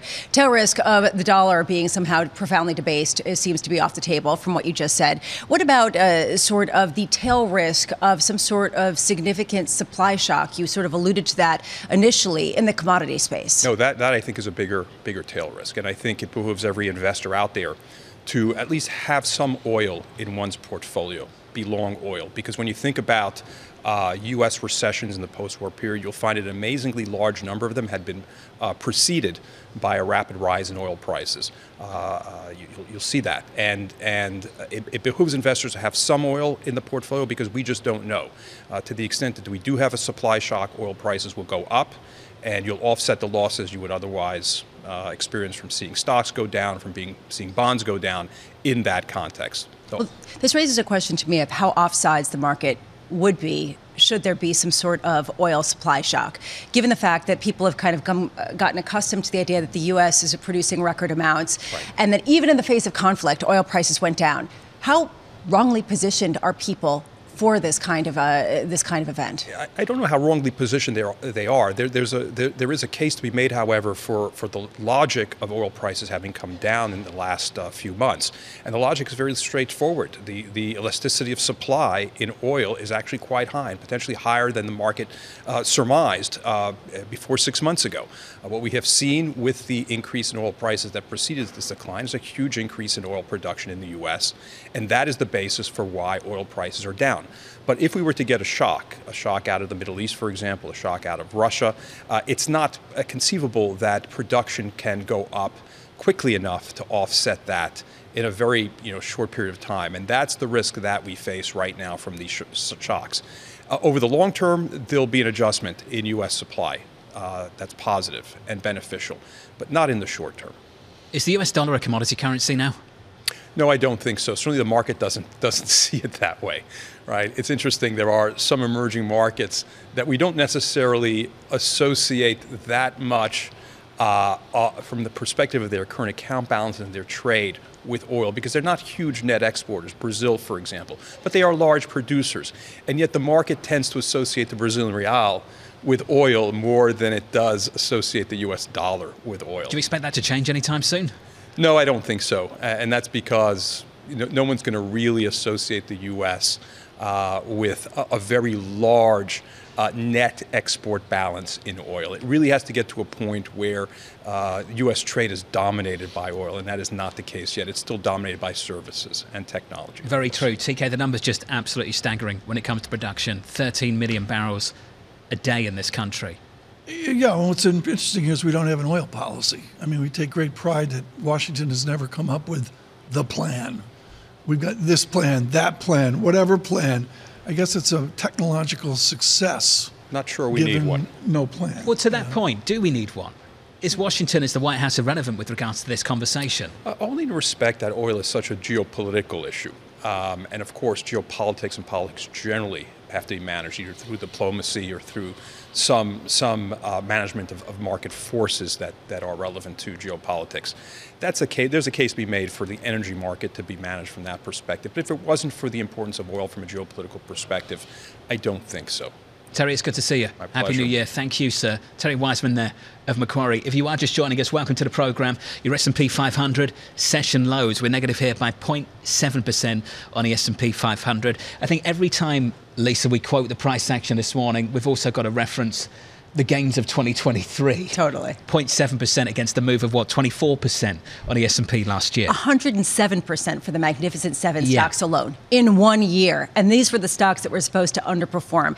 To me, the shocking thing is, though, with all of those gains, incredible moves, we're basically back to the S&P levels that we were on January 2022. We're basically come full circle. And so now people say, are we just going to sort of middle through, which is essentially even the bull case, or is there going to be some sort of different paradigm In this year? 2024, I'm going to go back to the habit, and you do see this in the earnings reports as well, as where are we from Q4 of 2019?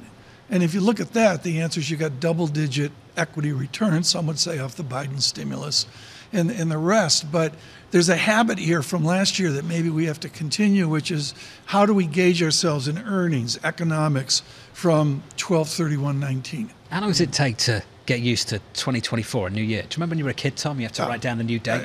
In May and June, I'm writing checks in May and June. Right?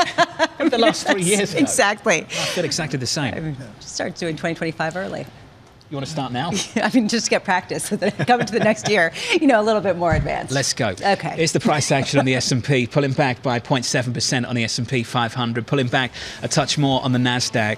If you're looking for the why, plenty of reasons. Maybe one, Apple, a downgrade from Barclays. The team at Barclays downgrading the stock from equal weight to underweight. The stock is negative 1.85% on Apple in the pre-market, 188.97. From New York City this morning, with equities pulling back as we kick off a brand new trading year from a beautiful New York City. This is Bloomberg.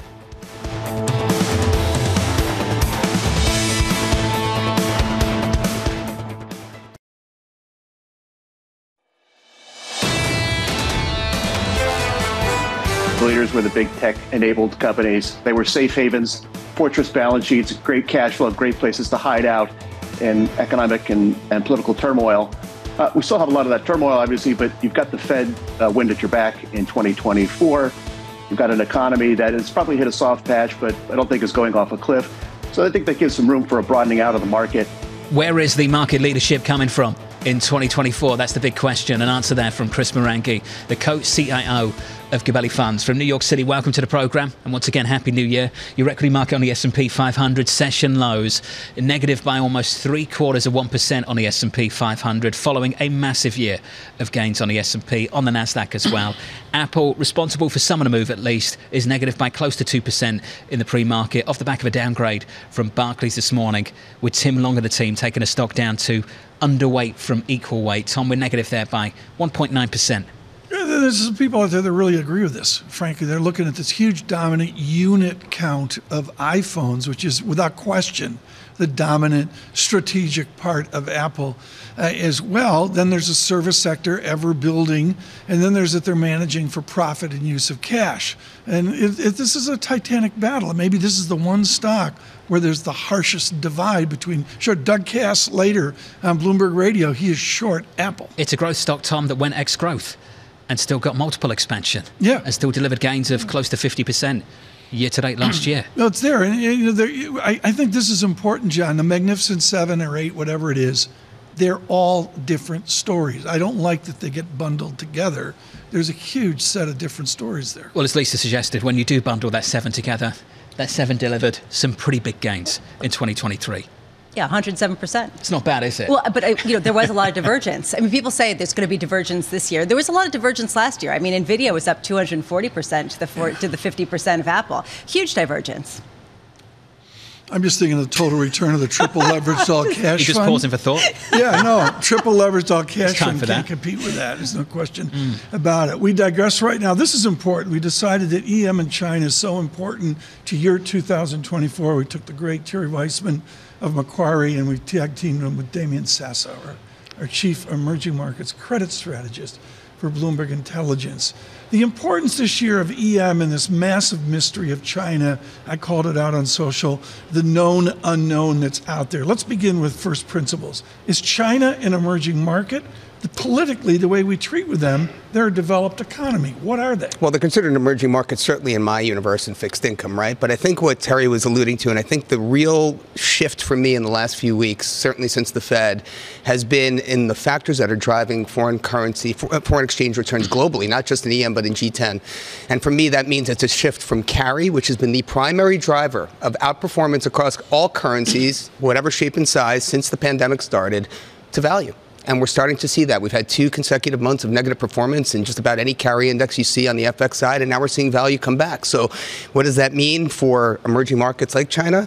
It means funding currencies like the China yuan, which has been a funding currency, should start performing pretty well. Is China's credit rating off of the Moody's news last year, is it at risk right now? Fareed Zakaria in Foreign Affairs led with that idea of the credit rating of China. Are you watching that? Yeah, the Pledged Supplemental Lending Facility, which is the facility that China used from 2014 to 19 to rebuild their shanty towns, which caused the housing boom, which now President Xi is starting to unwind.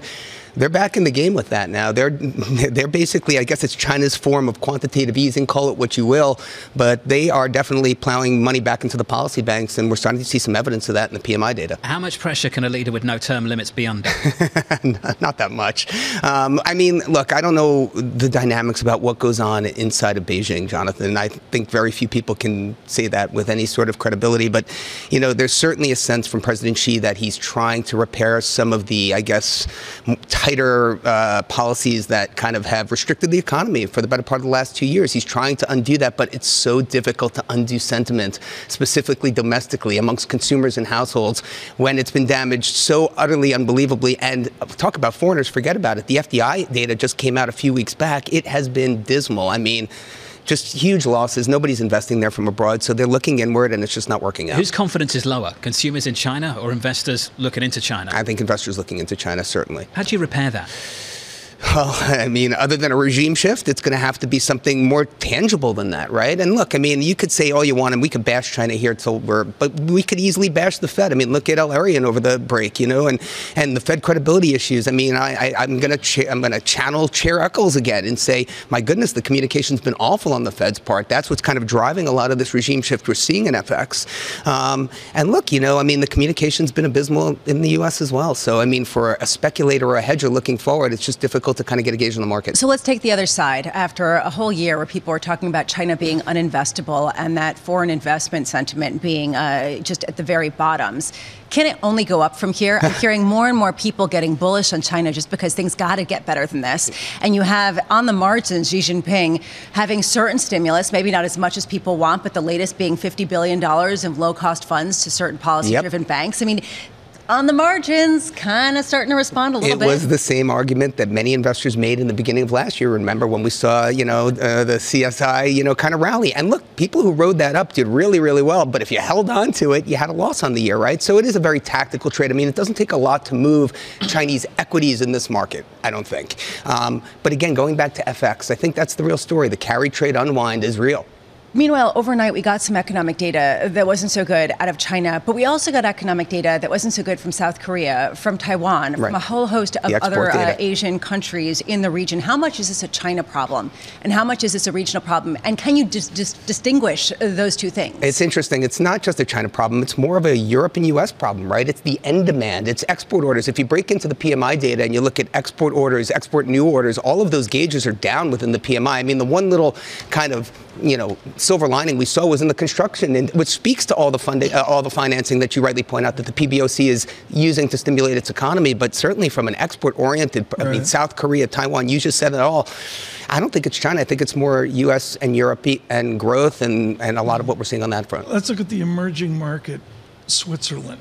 Ooh. I came in and triangulated dollar Swissy, Euro Swissy, and trade-weighted Swissy. On Bloomberg Radio, we're showing the chart right now in trade-weighted. John, in the middle there is when you and I were in Zurich or Davos, I can't remember where, and we're way beyond this with trade-weighted Swiss strength as well. How disruptive is that to any and all, including EM? Well, the S&P surprised before break. They were a little bit more dovish than the markets were giving them credit for. I don't know if anybody was watching that, but, the funding G10 currencies of which Swissy is one of them, Aussie dollar, Stokey's another that come to mind, maybe even CAD. All of them have rallied pretty nicely against the dollar here. Again, speaking to the strength of these funding currencies as the carry trades are slowly unwound in this environment. Again, I'm not a big buyer on the fact that you're going to see this massive dislocation between the ECB and the Fed, although that's what the markets is driving a lot of the price action lately.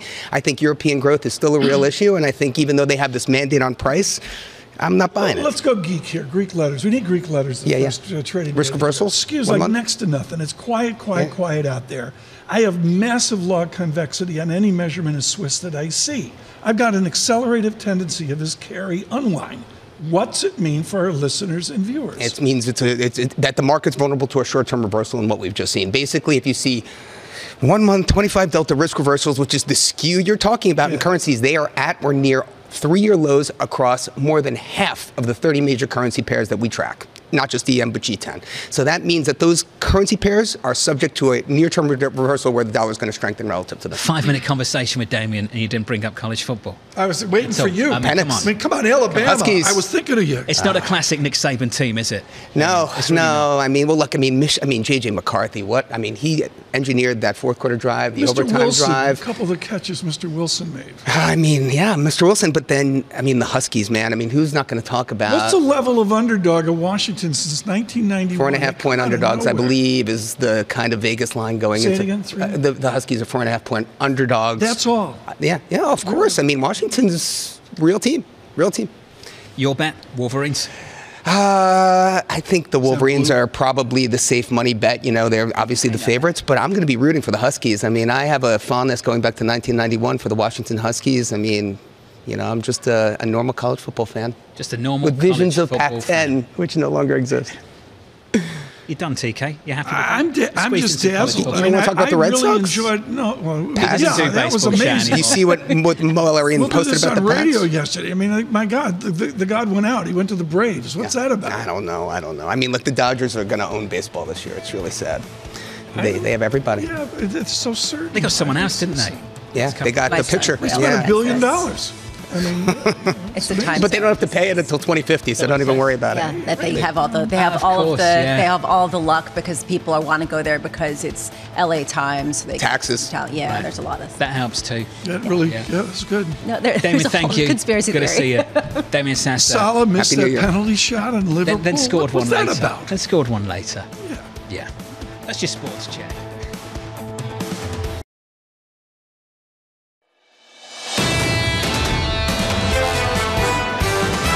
I think the bullishness probably has a wider window to perform in going into 2024. I think we're going to feel a little bit pressure on the big caps coming into the new year. I don't expect to see the Magnificent Seven crater in 2024. There's a lot going on that we think is very positive, and that the market is starting to sniff out, and that makes us constructive not only through year end, but into 2024. The market breadth will continue to widen out, but we do think that some of the leaders from this year will continue to be leaders for next year. This is Bloomberg Surveillance with Tom Keene, Jonathan Ferro, and Lisa Abramowicz.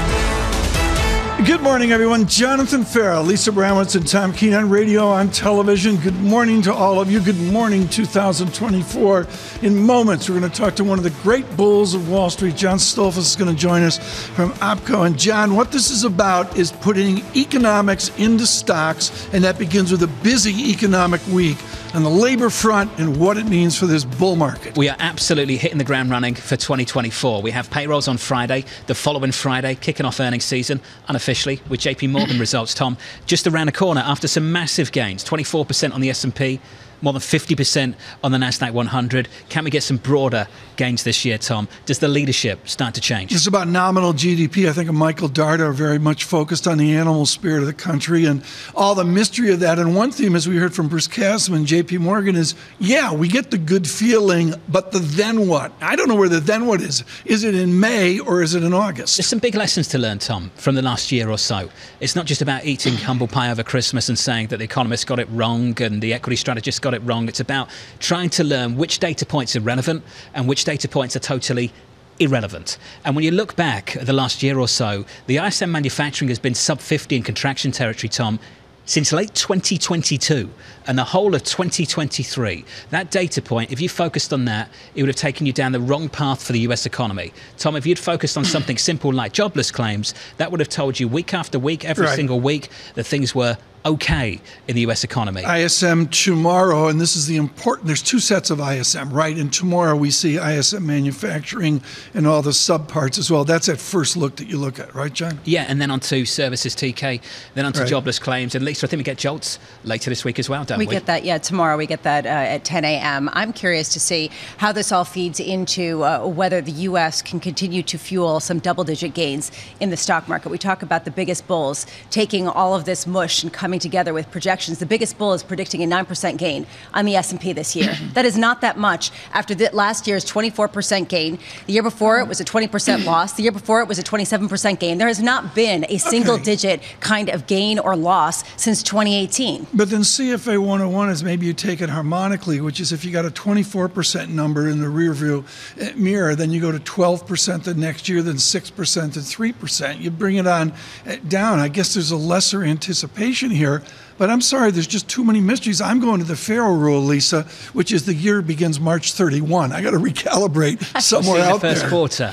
No, we always start programs like this, Lisa, every single year, and we talk about consensus. And I think you're right to point out where the highest forecast is right now. The low is 4,200. The high is 5,200. That is a 1,000-point spread. Lisa, I think any conversation about consensus is totally misleading because when you go through all of the forecasts, the range is so wide for the equity market for the year ahead. There aren't that many people, though, talking about the same kind of tail risks as they were at the beginning of 2023, a catastrophic kind of recession, something terrible. No one is expecting that. There is sort of this feeling that we've dodged that bullet and there's going to be maybe a soft landing, maybe it's a harder landing, but nothing that's going to really shake the boat in any kind of massive way. To me, that's the interesting thing. To the upside or the downside, where is that shock factor? To begin the data, John, the Bloomberg Financial Conditions Index, Goldman Sachs has a good measurement as well. 11 ratios, I believe it is. And it has shocked me as this bull market of how accommodative we are. And we curve up and we're really getting out to substantial societal and economic accommodation, which Chairman Powell has to deal with. Just a tiny bit more restrictive this morning, though. Just to go through some of the price action on the morning, on the session so far. Equities pulling back on the S&P. We're down by 0.8%. Yields are a little bit higher. The dollar is a little bit stronger. Crude is running as well. If you want a single name, it is Apple. Apple in the pre-market is down close to 2%, which doesn't sound like a big move, but it's a major weighting on things like the Nasdaq 100 and on the S&P, the number one weighting. We're down by about 2.2% currently in the pre-market. Tom, following a downgrade from Barclays and the team a little bit earlier this morning. What is interesting here in the game is to look back at people that got it right. Yes, we look at the people that got it wrong always with great humility. But now John Stolfus joins, Chief Investment Strategist at Apco Oppenheimer Asset Management, and we speak to him about the bull market he nailed last year and continues to nail this year. John, I'm going to take it back to the analog of the middle 70s, a horrific recession, the leap in 1975, and then a follow-on in 1977. Is 2024 a follow-on bull market? I think in many ways it is, Tom. I think the question here really is, or rather the difference is, it's a substantially different background in terms of a digitalized global society for business and the consumer, and what was back then, which was essentially an analog world. And I think things get digested much quicker. I think that the data is of better quality. And because we've been in crisis, in and out of crisis since 2008, all the players, as well as the traders, as well as the investors, are more experienced with dealing with volatility. John, I think what's so important here is only Stolfus is talking about last year was a prelude. I just think that's so important. 5,200 price target. Yeah. Year-end this year. John, let's build on that. You and I have talked about this a few times in the last few months, and I've appreciated it. Can we just address it right now? How dependent that call is on interest rate cuts from the Federal Reserve? Not much, really. We're not of the camp that's looking for 6 cuts this year in 2024. We're looking for perhaps 1 or 2. And we're not looking for the first half for cuts. We think it'll happen in the second half of the year and likely later rather than earlier in the second half. To us, the Fed has been remarkably sensitive in practicing its mandate, for a stable economy and full employment as described by unemployment between 3% and 4%. And we think it wants to keep it that way. And so that's what we're looking at. We're a little bit different. We like the Fed, ironically. Very few people do. We think the Fed has done, it shows the Ben Bernanke legacy carried on through Jerome Powell in the sense of communication and clarity. So it might not necessarily, the rally might not be dependent on Jay Powell, but how much is it dependent on the central bank of Tim Cook? I would have to say perhaps I'll keep it away from company specific here, but I would say certainly a business, the consumer, and the jobs market will play an important role this year. Key word to watch for is resilience. When we look at economic data, what we're looking at is for things to show resilience, and naturally is a challenging environment when you're making transitions, when you have the levels of trouble around the world. The geopolitical risk just seems to keep ramping up by the day. But consider where business plays out in this, where the opportunities are, both the cyclical point where we are on the calendar, as well as the secular trends that are driving potential growth for all 11 sectors. Okay, so in other words, does tech still lead? I mean, I guess that's the question at a time where that accounted for 15% of the 24% gain of the S&P last year. Lisa, I think tech certainly remains a major participant in this, but I think what we need to watch, well, of course, communication services, which is about 50% tech related. You also have, when you look at the other sectors, just think about industrials and all the technology in that. And it's a good customer of technology, whether it's sensors or robotics or what have you. And the cloud, big data, and all that AI. So when we look at this, Whether it's a utility company, whether it's a materials company, whether it's a pharmaceutical or a biotech, technology is where it's at. Right. So we can't but think. The other reason is last year tech was fabulous in its performance because it had been so brutalized in 2022 when the bears sold all of tech. The long duration they sold because they were worried about refinancings, but they sold the good stuff that was highly profitable, positive cash flow, great products, and deeply embedded in the lives of business and the consumer. John, the cliche is the boat has left the dock. I would guess a very large percent of the surveillance audience feels like they missed 2023. How do you get back in the game if the boat's left the dock? Yeah, Tom, I would say for the people who missed this, I would say it's a question of layering in. It's not back up the truck at these levels. Consider opportunities that show up when you get some weakness in names that may have gotten away from you. Look for babies that get thrown out with the bathwater in downdrafts to add to positions that you're building. And in essence, what you want to avoid is just blindly buying dips. You want to be selective, even within what appears to be a nicely broadening rally after, as Lisa pointed out earlier, we're still back to the future in terms of the prices of stocks in many cases outside the Magnificent Seven. And even there, they've got, it would look like they've got plenty of headroom available to move higher. In so many ways, we had a decade in a year, as Lisa and I discussed a little bit earlier on the programme. John, wonderful to catch up with you, sir. Happy New Year. John Stolfus there of Oppenheimer Asset Management. Year-end price target, 5,200 on the S&P. He was bullish on the S&P last year. He was right to be. TK, when you get into the details of the call, though, not that dependent on rate cuts from this Federal Reserve. When you speak to John, that's not the big call here. He's got underlying 11% earnings growth, and the question is, as Lisa mentioned at the very top of the show, the multiple expansion question is just front and center. I got it wrong. Everybody else got it wrong. There it is. Now what for this multiple expanded part of the market?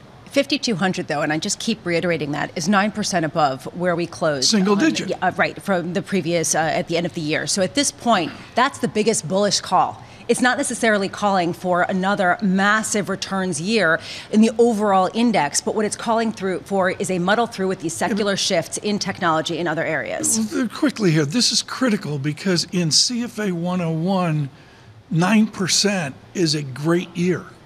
We forget that, but 9% actuarially is a plus year. It's a rolling call for 10% upside, Bramo. You get the 10% upside, then you come out again and you call for another 10%. It's not that easy, obviously. If you are just joining us, welcome to the programme. Your S&P 500 session lows, a negative here by 0.8%. Responsible for some of the move. This move in Apple in the pre-market. Apple lower off the back of a downgrade from Barclays and Tim Long from equal weight to underweight. That stock is down by 2.3%. As we've mentioned repeatedly, though, through this morning, you can't quote that stock without quoting what we did over the last 12 months. Just go through some select names in tech over the last 12 months. Apple up 48%. Amazon up almost 81%. Who was talking about that?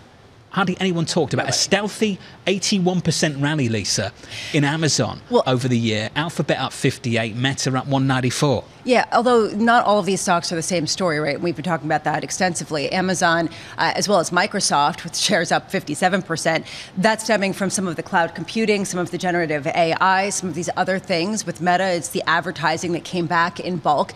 With Tesla, it's its own sort of situation. But then with Apple, there is a question of people are not upgrading at the same level. People are not buying new iPhones. Yes, you do have people still shelling out thousands of dollars for their whole progeny and everything in their household. But at the same time, it's not increasing that much because people are running out of cash. Took you a few hours to make this personal. I'm just warming up. 2024. It takes a couple of days here, beginning of the year, to get to the Bramall gloom. We've got to. Is that gloom? It takes a couple of days. Mandeep Singh of Bloomberg Intelligence joining us on Apple and a downgrade from Barclays. The latest on big tech with Mandeep in just a moment from New York City. This is Bloomberg.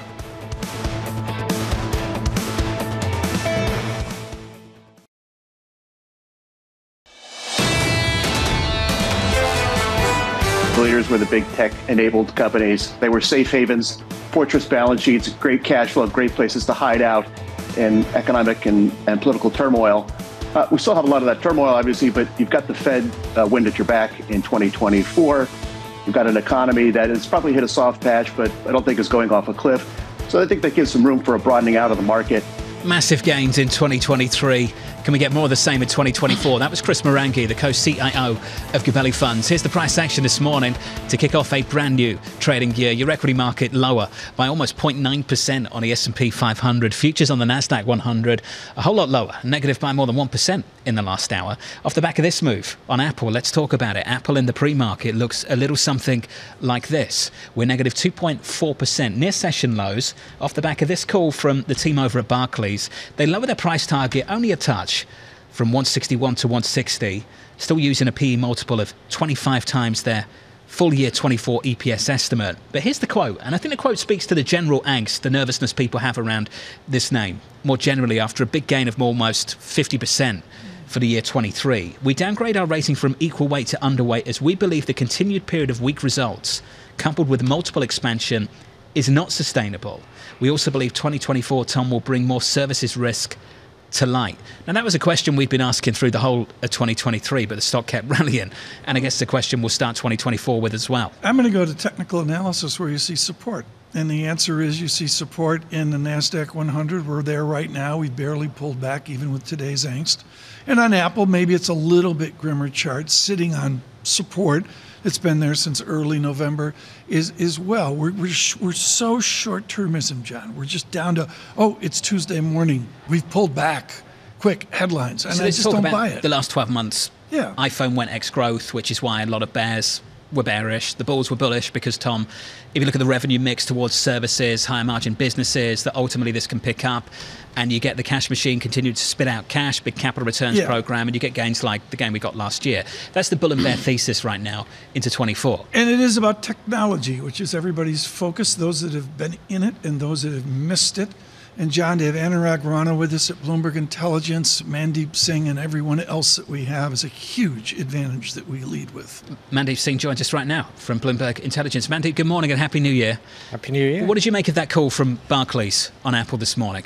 Well, so last year what we saw was among the big tech, there were companies that had clear exposure to Gen AI on the cloud side, namely Microsoft, Amazon to an extent, and Google. Google has both ads and cloud. Apple was the one company where everyone kept doubting their product refresh cycle, and rightfully so. And till now, you don't get that conviction that, a large language model can run on a phone. Right now, large language models are running on data centers. We are going through a massive refresh cycle, and cloud companies are the major beneficiaries of that. We still don't know when that will happen, but we know it will happen. It's a matter of time. The large language models, the technology, the co-pilots will run on your phones. And right now, there is no alternative device except for your Apple ecosystem, whether it's your phones or your PCs. Just for AI specifically, do you suspect the winners of 2023 will be the ultimate winners? Any reason to believe that's not the case? Well, we are so early in this cycle that, these are multi-year trends. And we know from the past year action that this is something that has a long runway. You're upgrading all your data centers. I mean, you will upgrade all your devices as well. Right now, you are in the process of upgrading all your data centers.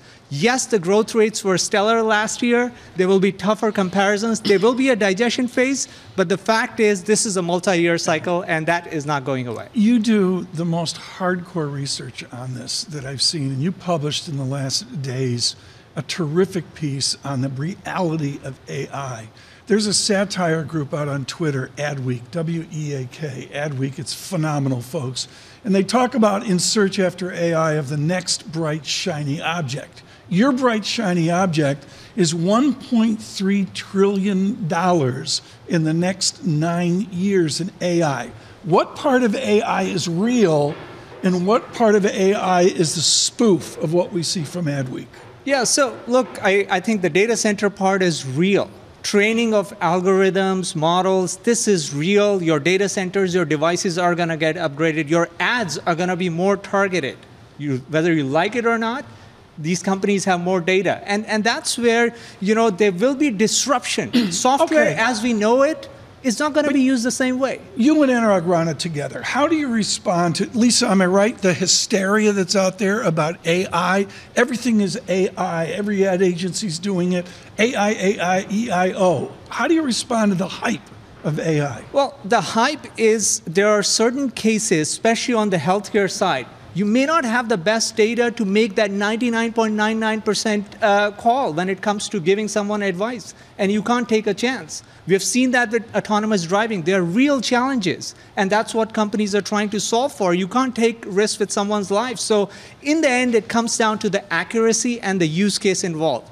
And for most of the customer service use cases, a 99% accuracy is good enough because it gives you efficiency. Think of coding. I mean, we need a lot of coders around. If AI can help you expedite the way you code, that's a big productivity improvement. So those are the kind of gains you're going to see more of this year, and then we'll strive for the 99.99% use case. Which is something that we'll parse throughout the year, the details of exactly some of these use cases, which I find fascinating.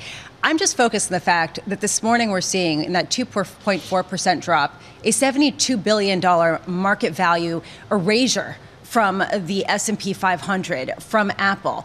I'm just wondering what this tells you. You're seeing such huge swings on speculation in these behemoths, what that signifies to you of where appetite is and how much skittishness there is on the part of investors. Yeah, look, I mean, valuations have expanded, and it was primarily driven by multiple expansion, except for the likes of NVIDIA, which grew into the multiple. Everybody else, it's more of hope that AI is going to generate incremental revenue. In the case of Microsoft, they've told us cloud is about 2 to 3% of their Azure bucket. In Apple's case, we don't know anything when that incremental revenue is going to come from. They don't have a cloud business, so it has to be a refresh-driven kind of incremental revenue. This is really important. Are you saying that without some sort of artificial intelligence overlay or some other new innovation at Apple, currently, the multiple doesn't make sense? Well, it is at the high end of the historical range. And you go back in time, last 10 years, this is the highest multiple that Apple has ever traded at, even though it's much bigger in scale than it used to be 3-5 years back. So clearly, there's a lot of hope and optimism baked into the multiple. But we know they have the distribution. They own the installed base, and that's where Gen AI will be deployed.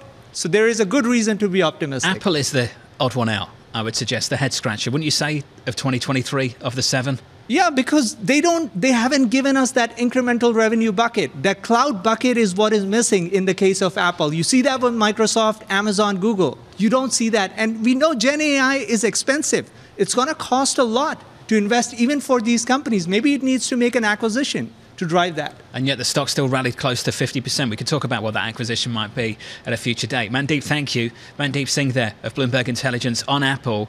This session lows down by about 2.5%. The Nasdaq 100 down by about 1.2%. The broader equity market on the S&P 500 shaping up as follows. Equity futures pulling back near session lows on the S&P, negative by 0.8% on the S&P. Yields a little higher, up 9 basis points. The dollar a little stronger against the euro, 109.57. That currency pair down 0.8%. And crude rallying 73.30, up by 2.3%.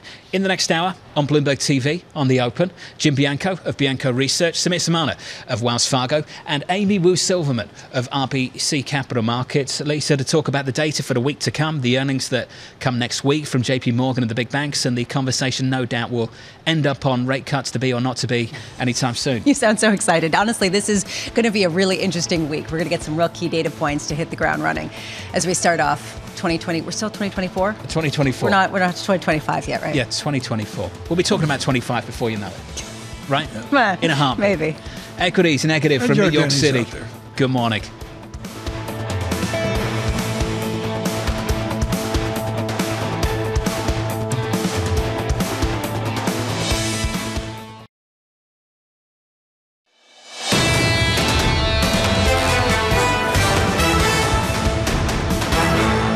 Get 2024 started on a Tuesday, a busy economic week. We'll talk about that in a moment. A market check for you with some challenges out there. Futures at negative 0.48% down on SPX. And the Yanks seen in the VIX out more than a stick, 14.11. Go to cash, Lisa, 1.66. To me, what it shows right now, what you can see is sort of this question around what are the most overcrowded trades heading into a new year. And maybe that's what we're learning, as somebody pointed out, one viewer, thank you, because it does really highlight that people seem to be really positioned for a soft landing and a continuation of what we saw last year. And it's got to be a reset here after all the positioning into a crazy, illiquid vacation kind of a week. I know you were day trading on the ski slopes. And the answer is, the bottom line, we're back and we're repositioning, and it's a reset, very much correlated across equities, bonds, currencies, and commodities. I want to mention oil. Brent crude 78.53, up $1.50. I will just point out, in terms of positioning heading into this year, and no, I was not day trading from the ski slopes. I will just say that a Bank of America survey that was conducted in December found that fund managers were more optimistic than in any other month since January 2022. And they're talking about being the most bullish on stocks since February 2022. Now, the economics matters. I like what Tony Dwyer published this morning with Canaccord Genuity. He said investors are giddy. I don't know if Jerome Powell's giddy, but Tony Dwyer's giddy. Well, maybe there'll be some soberness to the giddiness when we get some economic data. The first week of the new year, we'll have a slew of it. We kick things off today with the S&P Global Manufacturing PMI, followed by JOLTS and Fed minutes tomorrow. Thursday, we get jobless claims and the ADP report, which no one cares about until they do. And on Friday, the December payrolls report.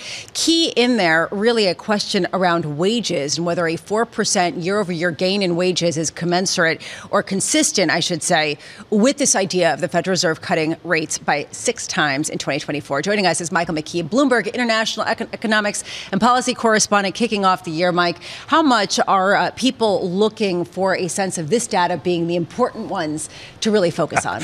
Well, the inflation data that we get later in the month is going to be the important thing because, of course, the Fed is tying everything to the PCE numbers, and the CPI is the sort of warm-up act for that, and everybody's going to be looking at the 6-month average rather than the year-over-year because we've been making progress there. But the jobs numbers are going to be important because of this whole argument that you can't have declining inflation without rising unemployment because demand has to be destroyed.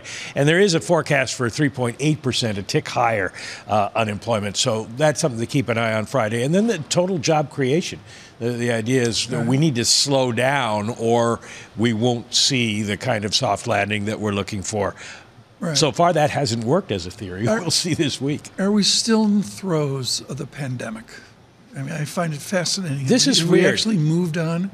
We have moved on, and we are starting to see a normalization of the economic data, while at the same time, health experts are telling us that the pandemic is raging, that there are more cases of COVID out there than there have been in months and months and months.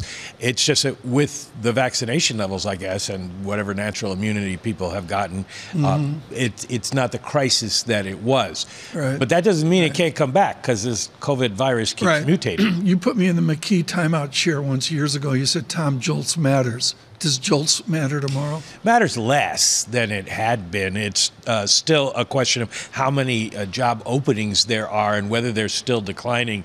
Chris Waller on the Fed he was right. He said we can bring down inflation with a softer labor market by absorbing the vacancies rather than creating more with unemployment. And that's what's happened so far. So if that continues, it'll give people a better feeling about the Fed. I want to finish up with a real question for 2024, which is the vibe session that everyone was talking about, which is if you look at the economic data, it looks pretty good. You talk to people, they feel terrible. Do you have any sense of what explains that? Because I've read so many economic reports trying to explain this mystery, and everyone seems to disagree. Well, there are a lot of different reasons why people think this may be happening. One of them that gets a lot of credence is that it's recency bias. People are not looking at the change in the magnitude of inflation. They're looking at the price level that we reached, and they look at food prices and they look at house prices, and they think that inflation is still out there. Gasoline's telling them something different. We're starting to see a little change in consumer sentiment. So maybe the vibe session, to the extent there is one, will start to change. Joe Biden, I know, is certainly hoping for that. And the good news is that maybe, according to the weather people, we might get some snow this weekend. And really? I did not those know who are going to go day trade from the ski slopes will probably actually have some snow Some of us might have already looked at that weather forecast. Let's move on. Good to know. Let's move on. Michael McKee's going to move on to 3 very busy days of economics here for Bloomberg Surveillance. This is a joy. Aditya Bhave joins us right now, senior U.S. economist at Bank of America Securities with Parchment from Chicago. And one of the great things he does is focus on the American consumer. That's 70% of the American economy, give or take a percentage point. It's a 70% solution for every economic analysis, and it's a good place to start 2024. What is the strength of the American consumer? So we think the American consumer looks good. That's the bottom line. I think if you start with the foundation of an unemployment rate less than 4% and wage inflation more than 4%, that is a great starting point for the U.S. consumer. You look at spending through the holidays, November retail sales look solid. Our card data through the second week of December look pretty good. And then you look at travel. Right? I think travel is a great indicator of how the consumer is doing. It's discretionary, and then it leads to more discretionary spending. When you fly, you go to restaurants, you spend money at hotels, entertainment, and so on. And the TSA's travel data look great for the holidays. I'm lost. It's a 70% solution for the politics of America to the presidential election. Bankruptcies have surged. There's all sorts of credit card. Lisa, you're better at this than me. The credit card gloom out there is tangible. There's all this worry and angst. How do you process that versus the optimism you just stated? Right, so credit card delinquencies are a point of concern. It's something that we're watching quite carefully. We're watching student loans. These look like modest to moderate shocks to consumer spending, but if you look at our card data, one of the things you can do is you can slice it in ways that you can't do with the official data. You look at the cut by income, you see that lower income households are actually spending at a faster rate year over year than higher income households. So that has remained the case for several months, and that keeps us quite optimistic. Is all of this optimism and all of this strength and resilience consistent with inflation getting back down to 2%, with the Fed cutting rates 6 times this year? I think that's part of the story. Real income growth has been much stronger over the last few months because of the slowdown in inflation. And yes, the vibe session is certainly a concern, but people keep spending. So it is one of those things. I think the answer around price levels, sticker shock, is certainly part of the story. But the point is that folks keep spending, and it's pretty broad. The pickup in durable goods was really impressive last year. We'll see if it continues. So it's not just revenge spending from COVID, it's broad-based consumer spending. This raises this question, and actually Andrew Hollenhorst of Citigroup just published and talked about how this is going to be a more difficult 2024 for the Federal Reserve than many people are giving credence to, especially given the fact that housing prices, which had been challenged, the housing market seems to be the housing recovery now. We're seeing that in building sentiment and even home prices. We're seeing wages, as you mentioned, go up. Is this consistent with inflation continuing to come down without some consistent restrictive policy from the Fed? Right, so that's the question, right? The Fed has declared victory rather early. It was a remarkable performance by Fed Chair Powell at the December press conference. It wasn't just that the data are moving in the right direction, it was also that the reaction function of the Fed seems to have moved, certainly more than the ECB's, a little bit less cautious. And now the question is, you get all this easing of financial conditions as a result of a more dovish Fed, and will that preempt the slowdown in inflation? So certainly supply expansion has helped, supply recovery, if you will, and that's brought inflation down. By definition, that doesn't hurt output. But the question is now, how much demand destruction do you need to actually get all the way back to 2%? What is service disinflation doing? I mean, the consumer is paying a lot for service inflation right now versus goods inflation, but is there a legitimate service disinflation? Oh, for sure. So core services ex housing was running at around 5% early last year. Now it's at 3.5% year over year. You look at the 6-month rate, it's actually well below 3%. So this is something that Chair Powell noted. What are we waiting for? That's exactly why we have the Fed cutting 4 times next year. I got to make some news here. Rate cut, was it January 15th? Stop. Rate cut? Come on. We have 4 cuts next year starting in March.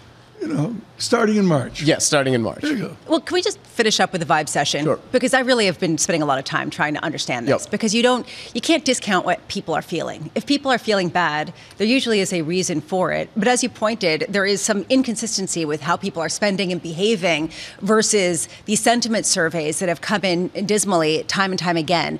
What's your theory for this? So I think it's sticker shock. Here's a fun fact for you. The University of Michigan index is still below April 2020 levels. It has not recovered since it collapsed with the surge in inflation. I think it's just that folks are seeing prices when they go to the grocery store, when they go shopping, that they're just not used to seeing. And yes, they have the spending power, but it's still unsettling. And it's going to take a while for folks to get used to these higher price levels because the Fed isn't trying to get prices back, right? It's just trying to get inflation back to 2%. So we're probably stuck with higher prices in the long term. And there have been a number of studies, I know, that show that people care more about the prices they pay than how much their incomes are going up, and that it matters more, the sticker shock. How long do people have to wait before something becomes normalized? Is there a historical analog? It's a tough one. Really, the last wave of inflation that we had that's similar to this is in the 70s and 80s, and that's just one data point. And the UMich survey doesn't go back before that. So it's going to take a while, but I think we're slowly inching back towards normal. Why do we have to wait to March for a first increase? I don't get this. I just, let's get going. I mean, one little rate cut in January is going to upset the apple cart? Well, no, but I think it's a signal of more to come, right? If they cut in January, the markets are they're already pricing 6. They're probably going to price 7 or 8 next year. Thank you so much. It's been wonderful. Aditya Bhave with us with Bank of America here, particularly on the American consumer. Right now we're consuming data here in the Bloomberg Terminal Futures, negative 38, Dow Futures negative 215. And I wait to the tape. Apple, are you going to tell me this? Apple, are you going to tell me Lisa's the reason for this? Lisa, are you going to tell me Apple's the only reason? I don't buy it. I buy it. It's beginning of the year and people are resetting. I'll give you this name as well. Rivian plunging this morning, down more than 8% in early trading after come out with deliveries that were below expectations, saying they delivered 13,972 vehicles versus an estimate of north of 14,000. And you could see the move now has been retraced a bit to 4.4%, but Tesla came in a little bit with a beat. These are some of the tea leaves, but the big moves are telling you kind of where some of the maybe, crowded trades might be. Well, the Tesla's there, and I don't know if it's part of the Magnificent 7 or Magnificent 8, but it's always in the news. And frankly, it's about EV as well. On the markets right now, negative 37 on the Standard & Poor's 500, and we are down 0.7%. I'm looking through these numbers, and it really is interesting to see that even Tesla came in below expectations for the 3Y deliveries. So this coming at a time where there's a lot of skepticism around how long some of the buying trends can continue. We have seen Ford pull back from some of their projections of electric vehicle adoption. We see now the fact that subsidies are not going to be as great from the U.S. government for a number of different models that use certain parts that are derived in part from China. So there are real questions here. How sustainable is it? Stock action here in the boom of the end of the year. Tesla 200 up to 260, I'm going to call it. Comes down to 250 something, and we're off a little bit here. 248 right now is the pre-market here on Tesla. Yeah, pretty much flat. I mean, honestly, how much can we really read into an entire year for the first day? We're going to try, but it's really a fool's errand. At this point, I think we're setting up, though, with a series of assumptions that we're going to get some sort of gradual muddle through economy. And that's going to be the real question behind a lot of these idiosyncratic stories. Do we get that, or is it going to look a bit different with a bit hotter inflation and a bit hotter consumer? Certainly the zeitgeist at the end of the year was a study of EV worldwide, of China, and how China redounds over to all the restrictions of importing into the U.S. versus some real import penetration in Europe as well. Coming up, this is the interview of the day on technical analysis. Jurrien Timmer, Global Macro Director, Fidelity, Boston. Good morning.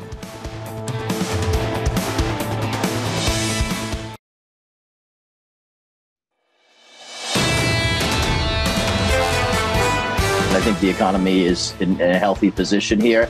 I think it will take higher rates to be sustained here to continue to bring inflation down. Inflation is not going to stay high as it was over the last 2 years, but I think getting down from 3 to 2 is probably going to take more work, and I think it's not going to happen quickly. And as a result of that, I do think the Fed is probably going to be disappointing here. relative to the speed at which rate cuts are priced into the market. That was Bruce Kasman, chief economist and head of global economic research at J.P. Morgan, as we look at a new year, a new trading week, a new trading day with a bit of softness as we parse through just a touch of weakness, but really at session lows, or a little off session lows now, 0.8% decline on the S&P. A bit of dollar strength, a bit of a reversal in some ways of what we saw over the last 3 months of last year, including a lift to crude on the heels of Iranian ships entering the Red Sea in response to some of the attacks from the Houthi militants and then the reprisal from the United States. Tom Keene, Lisa Abramowicz, John Ferro off to the 9 a.m. hour, but I really think it's going to be an interesting week to set up the year, Tom, to understand what the consensus is and how much it can go wrong. I think we've underplayed it here with all the equity chit-chat, and the answer is it's an exceptionally interesting week, as just framed by the gentleman from Bank of America.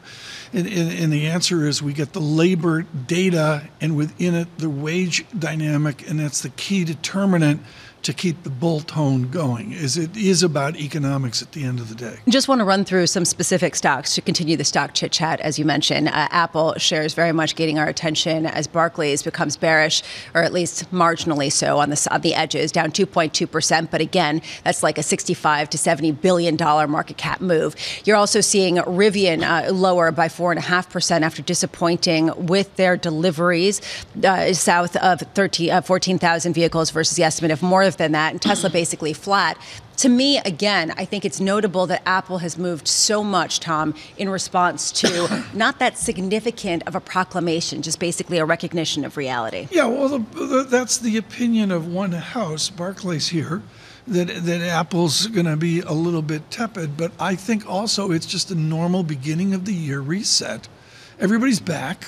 Everybody will be back over the next week into the uncertainty of Wednesday, Thursday, Friday, and on this Tuesday, it's a reset, which is beyond healthy. We're allowed to go down every once in a while. Well, there's this real key question, which is too much good news being priced into this market? Jürgen Timmer asked this question in his recent note, director of global macro at Fidelity Investments. I'm going to ask you that, especially at a time where it seems like people are maybe questioning that bullishness the end of the year. Well, so I think the bond market's move and the market's interpretation of what the Fed is going to do is a little extreme, right? So if 3 is the new 2 in terms of inflation, which is my view, that it's going to be hard to get inflation and core inflation below 3. And the market, the SOFR curve is saying Fed's going to go all the way down to 3. That doesn't really make sense in a soft landing, right? Because that would be a 0 real rate if inflation's 3 and the Fed's at 3, at a time when the economy is actually doing okay. So I think the bond market's a little bit over its skis. I think for the 10-year yield, 4 to 5 is a reasonable range, or below 4 doesn't really make a lot of sense to me. So my sense is I'm bullish on equities. I think we're going to have a bullish broadening, but certainly kind of sober January, if you will. We might have a little bit more of a sober tone. And remember, market goes up 2/3 of the time, which means it goes down 1/3 of the time. And so maybe we kind of come to reality a little bit here. Let me begin with an open question. Your charts are the powerful use of overlay. 1 idea, 2 ideas, a 3rd idea, all on top of the Euclidean surface. Which is a single chart right now that matters for people who want to find the courage to get in Will Danoff's contra fund?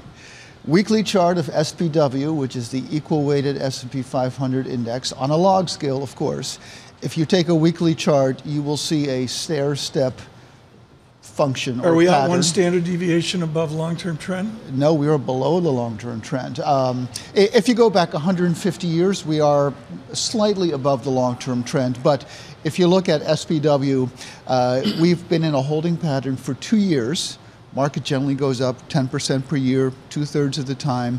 And to be going sideways for 2 years is a long, long time. And so, and of course, as we know, it's been the Magnificent Seven, so many other stocks have not participated, which is a great second chance for investors to actually participate if they've missed this.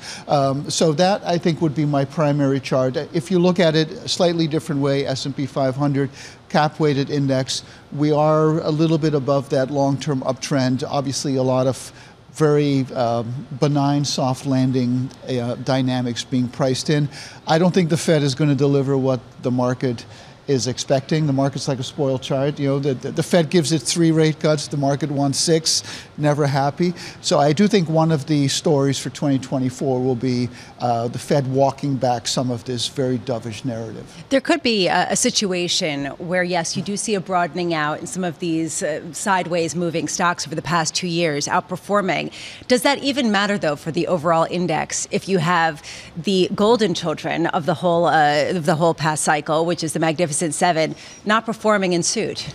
Well, that is one of the great unresolved questions for this year, right? Because the Mag 7 are 30% of the index, right? So if you get a rotation out of those 7 stocks into everything else, 493 of the S&P or the Russell 2000, what happens to the index, right? If 30% is being rotated and that just being 7 stocks into everything else, can the tape be up, or is that a more muted tape, even though under the surface the market is broadening, which of course is what's very important. So it's kind of the alpha versus the beta. And I think the alpha is going to work. The beta, I think, is kind of a math question. We know that historically when breadth is extremely narrow, so fewer than 30% of stocks are outperforming the index, it tends to be in rising markets, sometimes peaking markets, so the late 90s, the early 70s come to mind. And when the market is broadening, more often than not, the market goes up.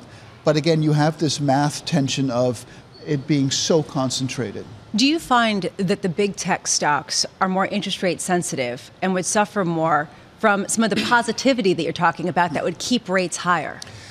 In part, and when the market started its bear market in early 2022, 2 years ago, almost exactly actually, as of tomorrow, those were the stocks that were initially hits because they are long duration stocks, they're sensitive to interest rates.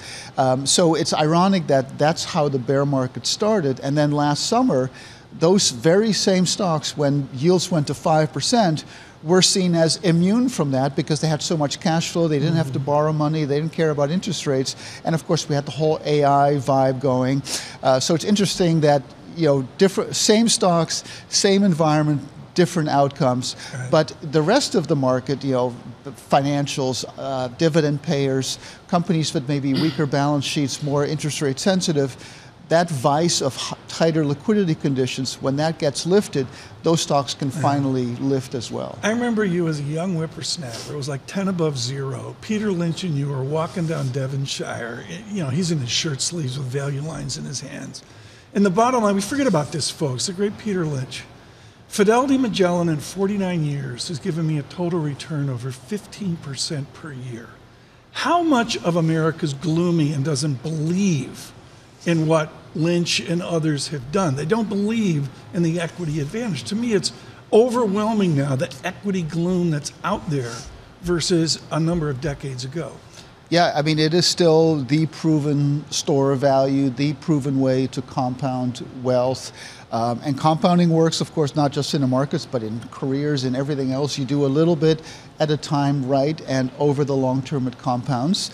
It requires patience. Not everyone has patience. And when you have these lopsided market dynamics, that can get lost. Let me cut you off. Has Lisa Abramowicz and financial media destroyed this because of the immediacy of watching Bloomberg surveillance every day? We don't, we didn't have this media cacophony back then. But one of the great things I learned, not so much from Peter, but from his successor, Bob Stansky, was, I would come to him saying, I think the market can go down 10%. He said, good, I can buy some more, because the fund was so big that it took the opposite approach of what maybe everyone in the media thinks. So being a liquidity provider and a liquidity Why are you looking at Bramwell Hold on a like second. that? Just to set the record straight, there is an important role for honest skepticism on the way down and on the way up. And this morning I've been saying the fact that the bull case means an up and only 9% tells you where people are positioned for total returns. I think it's fair to be skeptical. That's our job. And Bob Stansky would say, here's the door, Yuri and Timmer. Thank you so much with Fidelity, of course. It is an eventful 4-day week. It's Tuesday, don't forget that. Jobs, lots of economic data coming up here in the next 3 days. We'll have all that coverage for you. On radio and television, Bloomberg Surveillance. Good morning.